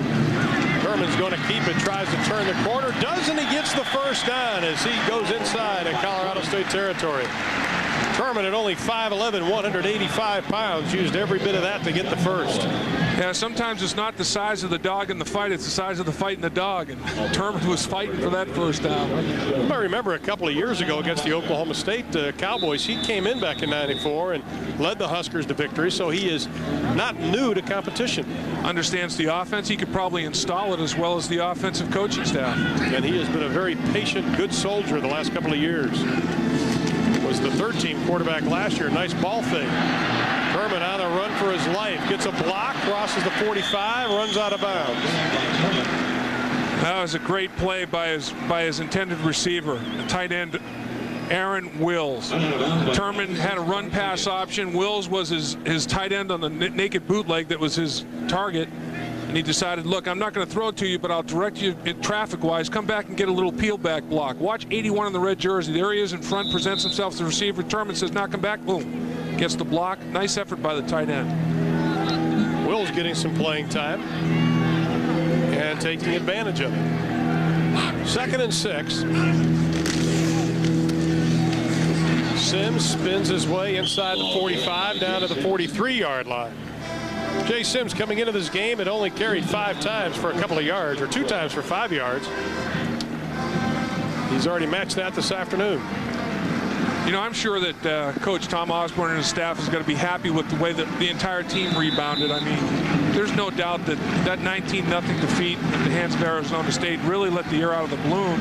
But they practiced hard all week, and they wanted to make a restitution for it, and they did today. 3rd down. Turman held the pitch long enough, gives it up at the exact right time. Sims may have Pater, 1 man to beat. Down to the 5-yard line, and he is corralled. Turman showed exceptional patience on that pitch. He waited till one of the defensive players ran by him. Then he dished it off to Sims, who did the rest. Boy, Ron, just as you call it, I mean, a quarterback really, he takes one for the team here, basically. I mean, he realizes, he turns it up the football field, knows he's going to get hit, holds it to the last minute before he takes the shot. That's just an excellent read by a heady quarterback, and then Sims is the beneficiary. Nebraska on the stop. Over 500 yards of total offense, Ron. 520 yards of offense. Well, this is the Nebraska everybody thought would be like in 1996. First man through down to the 2-yard line, and is Billy Legate. Oh, Legate looks like one tough cookie, too. He's 220 pounds, but he's got that bull neck and everything. That's right. It looks like he swallowed a bowling ball, and then it gets kind of bigger from there. I mean, short, squatty, typical fire hydrant type fullback. He's basically a pectoral and quadricep muscle out there. You know, I mean, that's all you got. Not a whole lot of long body out there. I got to write that bad boy down. Nearing 9 minutes. 44-9 is our score. Turman pitches it back to Sims. He's got most of the yardage on this drive, and he gets the final few. Sims with his first touchdown of 1996.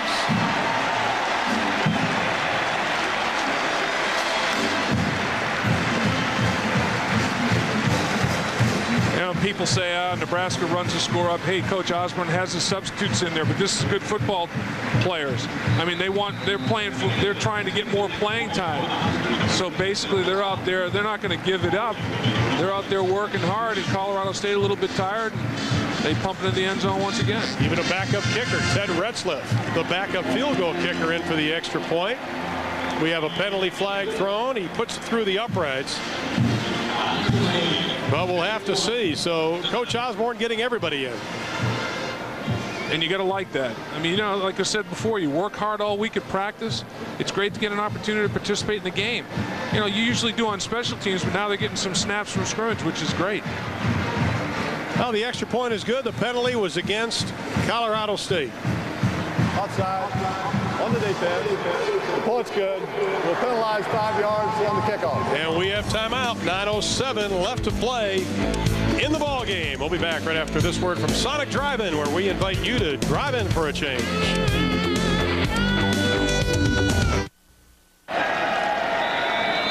Nebraska on their way to the school's 700th victory. They lead it 51-9. We have still over 9 minutes left to play in this ball game. Damon Washington takes it inside the 5, has some running room, crosses the 20 up to the 24-yard line. Now, earlier this week, comments were made and released by a judge in Kansas City who was hearing the Lawrence Phillips situation. And the judge said that he wanted to see what was going on in Nebraska and thought there should be a full-blown investigation. Tom Osborne didn't agree. Well, the concern I had was that people at Nebraska did look very hard at every aspect of the Lawrence Phillips case and every other situation that we had. And we made the very best decision that we could on the facts and the information that we had. And we certainly didn't hide anything. We did not try to ignore anything. And we just had to go on what everybody told us, the police reports, everybody involved, and that's what we did. And so if someone has other information now, all of a sudden it's kind of like Monday morning quarterbacking, where somebody has a different viewpoint, and it's very easy after the fact to say, well, what you should have done. But obviously, we're labeled, I guess, or I've been labeled as a win-at-all-costs coach, and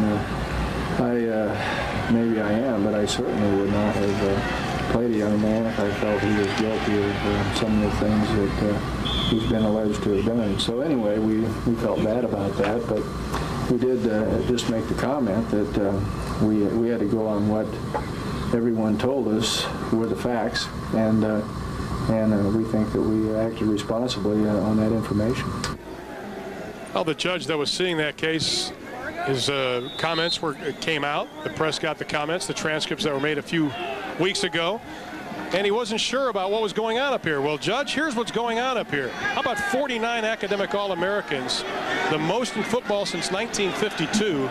Tom Osborne has a graduation rate of his players of better than 75% as Moreno goes up top, and the pass is incomplete. His graduation rate is the best in the Big 12. He has numerous academic All-Americans. So I think before the judge starts making comments about what's going on up here, I think he should maybe take off his robe and come on up here and listen to the task force. I thought that was an irresponsible comment by that judge. I thought it was too, particularly since it was decided out of court, settled out of court. I don't know, it makes you wonder if the judge is just looking for a little national publicity. But well, this man is above reproach. This guy, he's a quality individual. There's no doubt about it. Tom Osborne is about as decent a man as you're going to meet. There is no doubt. And whatever you read, folks, Tom Osborne is a wonderful man. Meanwhile, back to football. Moreno completes it to Antoine, who takes quite a shot up to the head. He makes his way up to the 41-yard line. Well, Moreno is not going to give up on this football game. He's going to fire and fall back and do it again and again and again. I mean, he wants to ring some numbers up. He's 13 of 25 now on the afternoon, completing over 50%. He's 255 yards, so every game he's thrown for at least 250 yards, and he's thrown a touchdown pass in every game. So he's got, double-digit touchdown passes on the year. He's getting it done. Ball's on a 41, 1st and 10. Moreno's being rushed. Scrambles out of the pocket, still on his feet. Throws up the prayer, and it's not answered. Intended for Eli Workman, the tight end. What an effort, though. Well, I mean, scrambling for his life. Yeah, he was Ben Gazzara. He was running for his life full speed, and he eluded some big people. You know, big defensive lineman gets the grip on him, but he can't hold on to Moreno. Sometimes you move and run faster than you can. And the big defensive lineman trying to swing him down, offensive lineman peels him off. Moreno just backpedaling now and throwing off that back foot. Incompletion, though. He avoided giving up the lost yardage.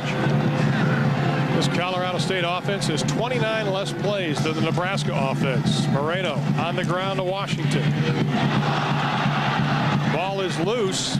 Everybody's diving for it. I think Colorado State may have gotten it back. A little tug of war happening right now. Let's see. The ball might have exchanged possession. Nebraska's already out with it. They came walking out with the football. Holding it aloft is Steve Warren. Well, Nebraska did get it.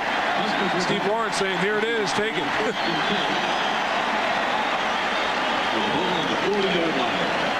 Well, despite the fact that Colorado State averaging just a shade under 6 yards every time they touch the ball, they come up with a mistake. Washington not in agreement with the call. If you can read lips, you can definitely see that he wasn't in agreement. Little counter tray action, and the ball is definitely popped out of there. I don't know what he's complaining about. The ball was out long before he hit the turf, and the big fella falls on top of it immediately is Steve Warren.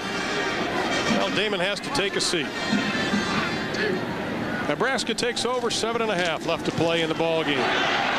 D'Angelo Evans, who said there he's going to be a great one, that shows some signs of just that. This guy is exciting. In high school, he was like 4th all-time in yards and 5th all-time in touchdowns scored, and he missed a bunch of games his senior year. He is a water bug. He's exciting as it gets. Take a look at him here. Pretty good blocking up front, and he bounces it to the outside board as he moves laterally in a heartbeat. Runs through a tackle. He shows speed, agility, and power in one run. About a 19-yard pickup on that play, and he gets a little bit more on that one.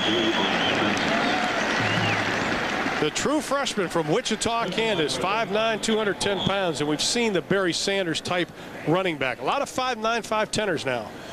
Yeah, and 210 pounds. I mean, that's put together. No limit. That's put together.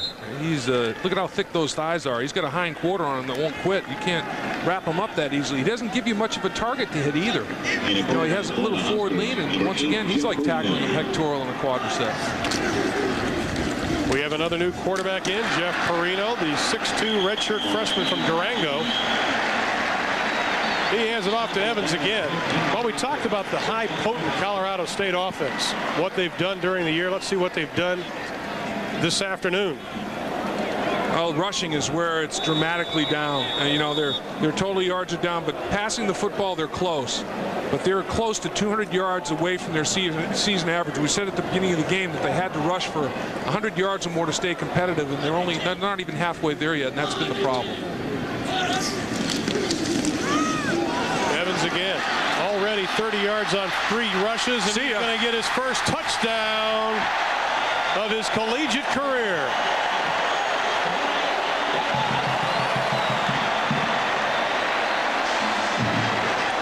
Four carries for 60 yards in that drive. That was Evans's touchdown drive right there. Boy, is he excited.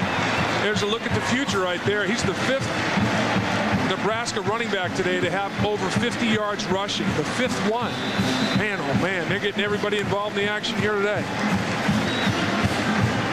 And Washington coughing up the footballs, the one that set it up.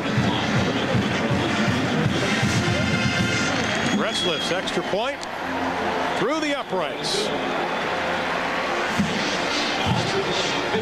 D'Angelo Evans, his first collegiate touchdown. 6:09 left to play in the ball game, and a big front line blowing them out again. Boy, and they're blocking down the football field, and that's what you have to do when you have a back like this. Somebody has to get a downfield block, because once he breaks the front 7, he can go the distance just like he does here. Big 12 football will continue after these local messages.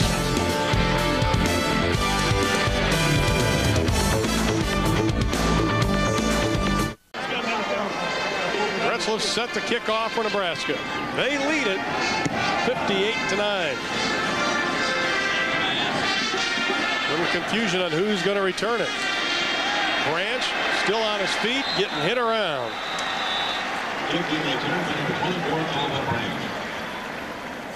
Now let's take a look at our Sonic play of the game. Sonic, where we invite you to drive in for a change.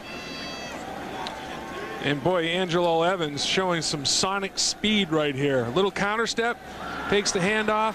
Watch him turn his shoulders up the field. Boom, gets those shoulder pads square. The most highly recruited running back out of high school last year, and you can see why. He's short, compact, explosive. He's the real deal. Nice run by Angelo Evans for his first collegiate touchdown. Well, we have a new quarterback for Colorado State. Dave Moses Moreno is going to take a seat. Number 12, Ryan Esslinger, is checked into the lineup. This is Damon Washington trying to turn the corner, not able to do it. Esslinger, a 6'2" sophomore out of Pueblo, Colorado, has completed 1 of 4 passes for 6 yards this year. No touchdowns, but he is behind a good one. Yeah, Moreno upheld his end of the bargain to get a Nebraska play. He made the play.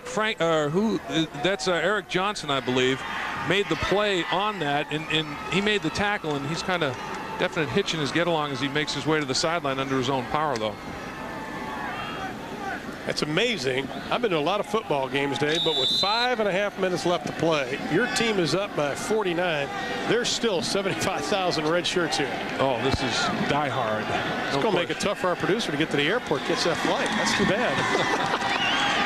Esslinger's first pass is caught and then dropped. Right into the hands of Derek Ewell, the tight end, number 86. That has happened a couple of times to Colorado State QBs this afternoon.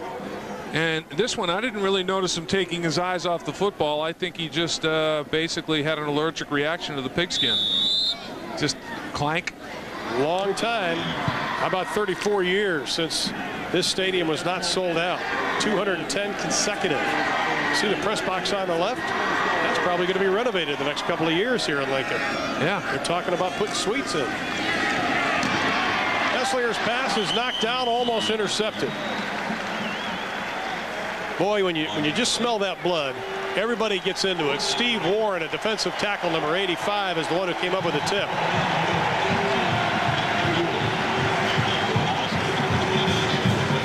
And Moreno has had a couple of interceptions off of deflected balls, and pass rush lanes just kind of occupied by the Cornhuskers. Can't find a lane to throw it through, and it's knocked to the ground. McDougal set to kick. Snap is good. Very little rush. End over end.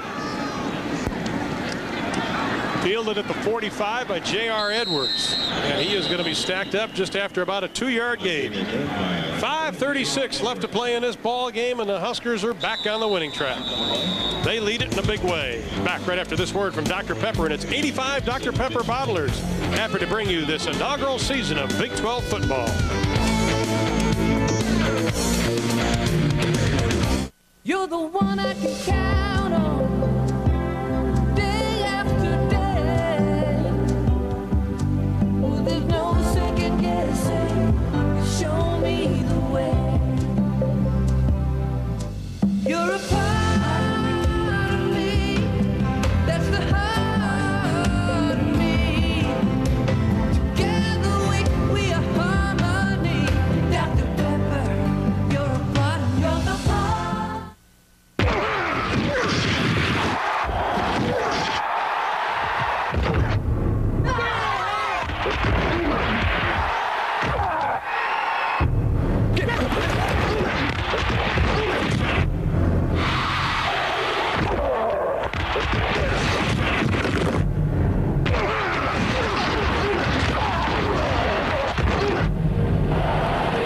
Big 12. Togetherness. Cool, huh? It's gonna be great! 58-9 is our score. We're in the fourth quarter. For those of you who have thrown a little dirt on the body here in Nebraska after last week's loss to Arizona State, you're a little premature on that. The road to a national title is going to be difficult, but it's not impossible. D'Angelo Evans on the carry. One of the important aspects of this football program at Nebraska is their walk-on program. A lot of the starters have also walked on, and here are the names. Well, you take a look at some good football players right there. I mean, a lot of schools would love to have players of this caliber in their program. Nebraska's the only school in the state. Colorado State, Colorado fight for it. Kansas State fight for it. This is the only one in the state of Nebraska. Evans again dancing his way close to the 40-yard line. So you get a lot of quality high school players in the state of Nebraska that want to come to school at the state university and participate in football. And they've had a lot of great players develop through that walk-on program. And then, of course, you start to gain some momentum with the success that they've had. They get players from all over the country to go along with it. 1st and 10, ball on the 41. Evans is going to take a breather. Jeff Marino is the quarterback. Hands it off, first man through, up to the 32-yard line. Josh Cobb, a fullback in a reserve role. And that's the part of the option that hurts the defense the most, is when you can hammer the fullback right in the belly of the defense and be successful doing it. Straight line. The shortest distance between the goalposts is right up the football field, north and south. That's the course that Nebraska took that time. And Kingston checks in at the fullback spot, number 22. Tom Osborne letting everybody play today. Jay Sims around the left side, crosses the 20 down to the 18-yard line. Pickup of 14 on the play for Sims. Willie Taylor has to come up and make the stop. Once again, I think it might have been Olsen that missed a tackle at the safety spot. I thought that was the key to the football game. Colorado State was going to commit 9 people to stopping the run, the strong and free safety. And if Nebraska's running backs were going to be able to break tackles of those safeties, it's going to be a long day for the Rams. And that's exactly what's happened for the most part. Nebraska has broken the tackles of the unblocked safeties and got big plays out of it. Well, Sonny Lubick is concerned that his WAC season starts, and there's still a lot riding on this season. And he knows it's really begins in earnest next week. And the 59-year-old Sonny Lubick, who has a couple of national titles when he was at Miami under Dennis Erickson. Back-to-back WAC titles here at Colorado State. But as we mentioned earlier, Ron, a lot of his defensive stalwarts graduated to the National Football League. And rebuilding that defense now, young guys getting experience while they're playing. 2nd down and 7, ball sitting on the 15. The red guys are knocking on the door again. Ben Kingston is stopped right at the line.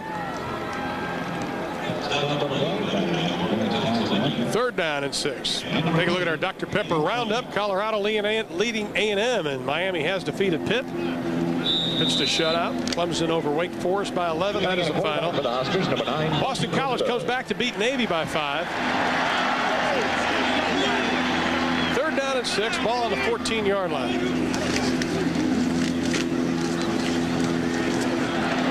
First man through, crossing the 10 down to the 8-yard line is Josh Cobb, a fullback, number 42. Other scores: Purdue doubles up North Carolina State. Northwestern gets by Indiana by 18. Mississippi State leading Brad Scott in South Carolina. Michigan State pitching a blank to Eastern Michigan. Missouri over Iowa State by 4. BYU on top of the Mustangs at halftime. And Air Force by 4 over Rice. That is also at intermission. 4th down and a yard to go. And I don't think they got it. And speaking of fourths, the 4th quarterback from Nebraska is in the game, Monte Cristo, the Count. You took my line. I was really looking forward to that. Well, Monty had one play, but he can say he got on the turf. Now, this is a big game, believe it or not, for John Blake and the Oklahoma Sooners. They're beginning to rattle the chains down in Norman, and they're trailing Tulsa 10-7 still early on. But boy, if John Blake does not put a win on this one, it could be a very, very long season for the Sooners. Boy, it's amazing how far that program fell so quickly. And the big battle, Ohio State leading Notre Dame by 5 in a second. Colorado State takes over. Esslinger going for the home run toss, and it is incomplete. Looking for Jeff Turner, streaking down the left sideline. Well, Nebraska's in their conservative defensive configuration. You're going to have safeties 20 yards down the football field playing a deep zone. They're going to break on the football when it's airborne. I mean, they're not going to let people run by them at this point in time of the football game. So Colorado State's going to have to be patient, even though there's little time left in this game, and work the underneath stuff a little bit. Nebraska travels to Manhattan, Kansas next week to take on Kansas State. That is a very good football team. Be a good matchup. And they're going to in another hostile environment. Maybe they learned a little bit out there at Arizona State in the learning curve. Colorado State keeping it on the ground with Calvin Branch, and he is going to be dropped for a loss of 5 on the play. You know, that's one thing that Coach Osborne mentioned, Ron, in our discussions with him yesterday. He said he underestimated the level of the crowd noise out there at Arizona State. And as you mentioned this week at practice, they're practicing with extensive crowd noise. I think in anticipation of another situation in Kansas State that'll be exactly that. The best way to cure that type of crowd environment, though, to make a big play early and they sit on their hands a little bit. And Nebraska didn't take advantage of big play opportunities early in the game, and the momentum of the crowd just built and built, and it was like a tidal wave coming at them, volume upon volume, and just turning that decibel level up, and then it just started to unfold. Murphy's Law took effect. Well, Nebraska has rushed for 476 yards. They've totaled 628 total offense to Colorado State's 302. They have had their way offensively, and that's why they lead it by such a big margin, 58-9. Of course, next week we will be in Norman, Oklahoma. The Kansas Jayhawks pay a visit to the Oklahoma Sooners and John Blake, who will do a good job down there, but it's going to take some time. Yeah, there's going to be some patience, and I know in a football-rich tradition like that I know you're so familiar with, Ron, patience is not maybe necessarily the greatest virtue over there. Well, you know, the two things they did good down there, first of all, hiring John Blake. I've known him since he played at Sand Springs, Oklahoma. He's a good one. But they hired Steve Owens as their athletic director. And we talked about the Nebraska pride and their family. They've got all family down there in Norman now, and that's a positive. Can build with that. 3rd down and 14 for Colorado State.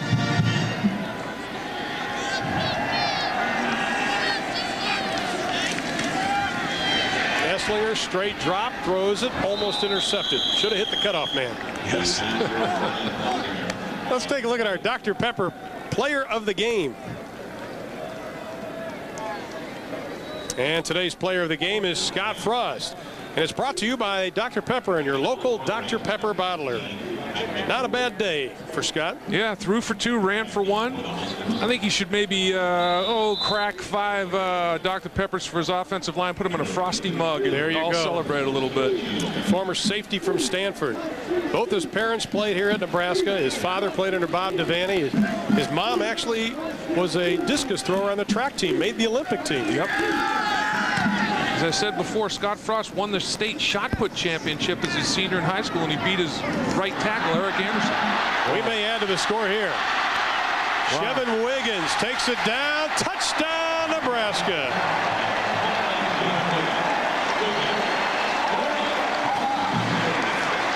Well, when you have a bunch of players on your football team that run 10-3 to 10-5 meter hundreds, 100 meters, I should say, that's what happens to you. That speed flows over to special teams in the kicking game. Wiggins can fly.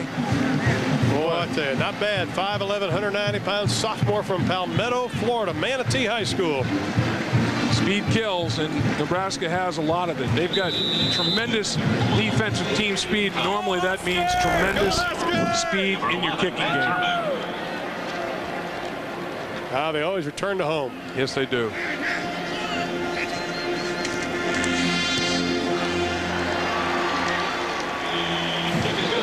The extra point is good. And Nebraska has hung 65 on Colorado State.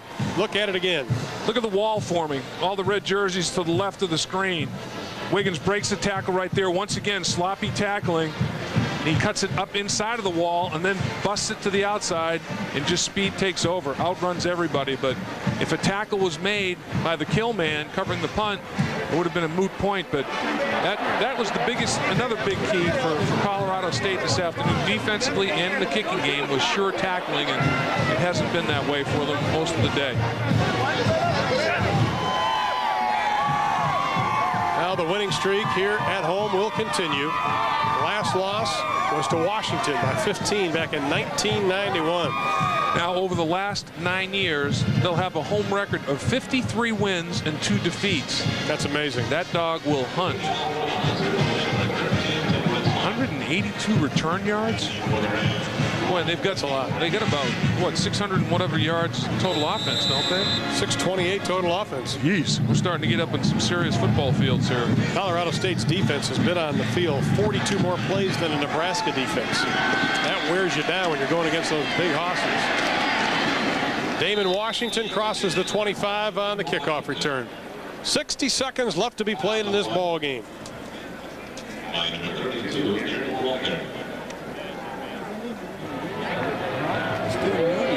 Way over there? After you finish playing a game this far. Sheldon Jackson talking to the fans and coaches. Oh, hello. How y'all doing? Good. We're doing fine. Yourself? You can smile now. Bruce Snyder at Kansas State, they even sometimes shoot the sidelines. They want to make sure their players aren't bugging for the camera. Yeah.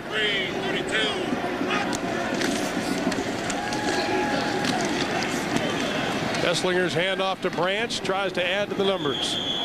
Ball carried by Branch. Almost up to the 40-yard line. Branch had only 24 yards on 11 carries coming into that carry. I tell you, Washington and Branch are quality running backs, though. I mean, they didn't rack up the numbers today that they had going into prior to today's game for the season. But you can see that there's definitely talent there, and they give a nice little combination. One the slasher and the other one the cutback guy, and they do a nice job. And they're also without Jamie Blake, a sophomore out of San Diego, California, injured a knee. He is out. Right. So they're really one running back short. Got him in the neutral zone again. Penalty flags all over the field with 45 seconds left to be played in the ball game. Jumpy, jumpy, jumpy, and this time looks like Bryce Miller was the individual that was in the neutral zone. Hell, Eric Stokes, the free safety for Nebraska, said we want to come home and have a party. I think they can start that partying part right about now. Well, there's very little evidence of an emotional hangover of the 19-0 shutout last week at the hands of Arizona State.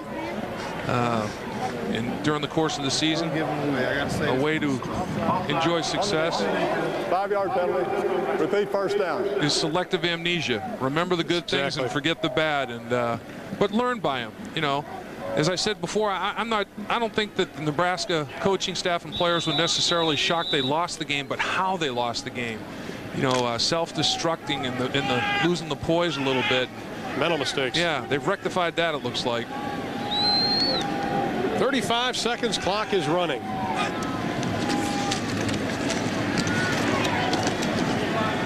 Esslinger's pass is going to be complete to Ronald Antoine. 26 seconds left to play. Antoine going out of bounds at the 42-yard line. First down, Rams. Antoine, a couple of receptions today, over 50 yards. Jeff Turner was the big guy receiving. 6 receptions, 125 yards. Some things never change, huh? Nope. But Amon Green was the main man offensively rushing the football for Nebraska. 163 yards on 22 carries, and he crossed the goal line once.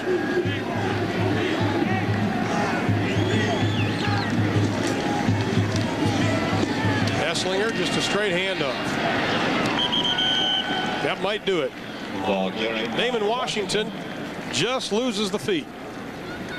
Clock with 13 seconds left, and it is running, and Sonny Lubick and staff are not going to stop it. Well, Nebraska goes to 2-1 on the year. They have an impressive victory. They did everything they needed to do offensively. They roll up the big numbers. They win it 65-9 as Tom Osborne leads the Huskers to their 700th win in school history.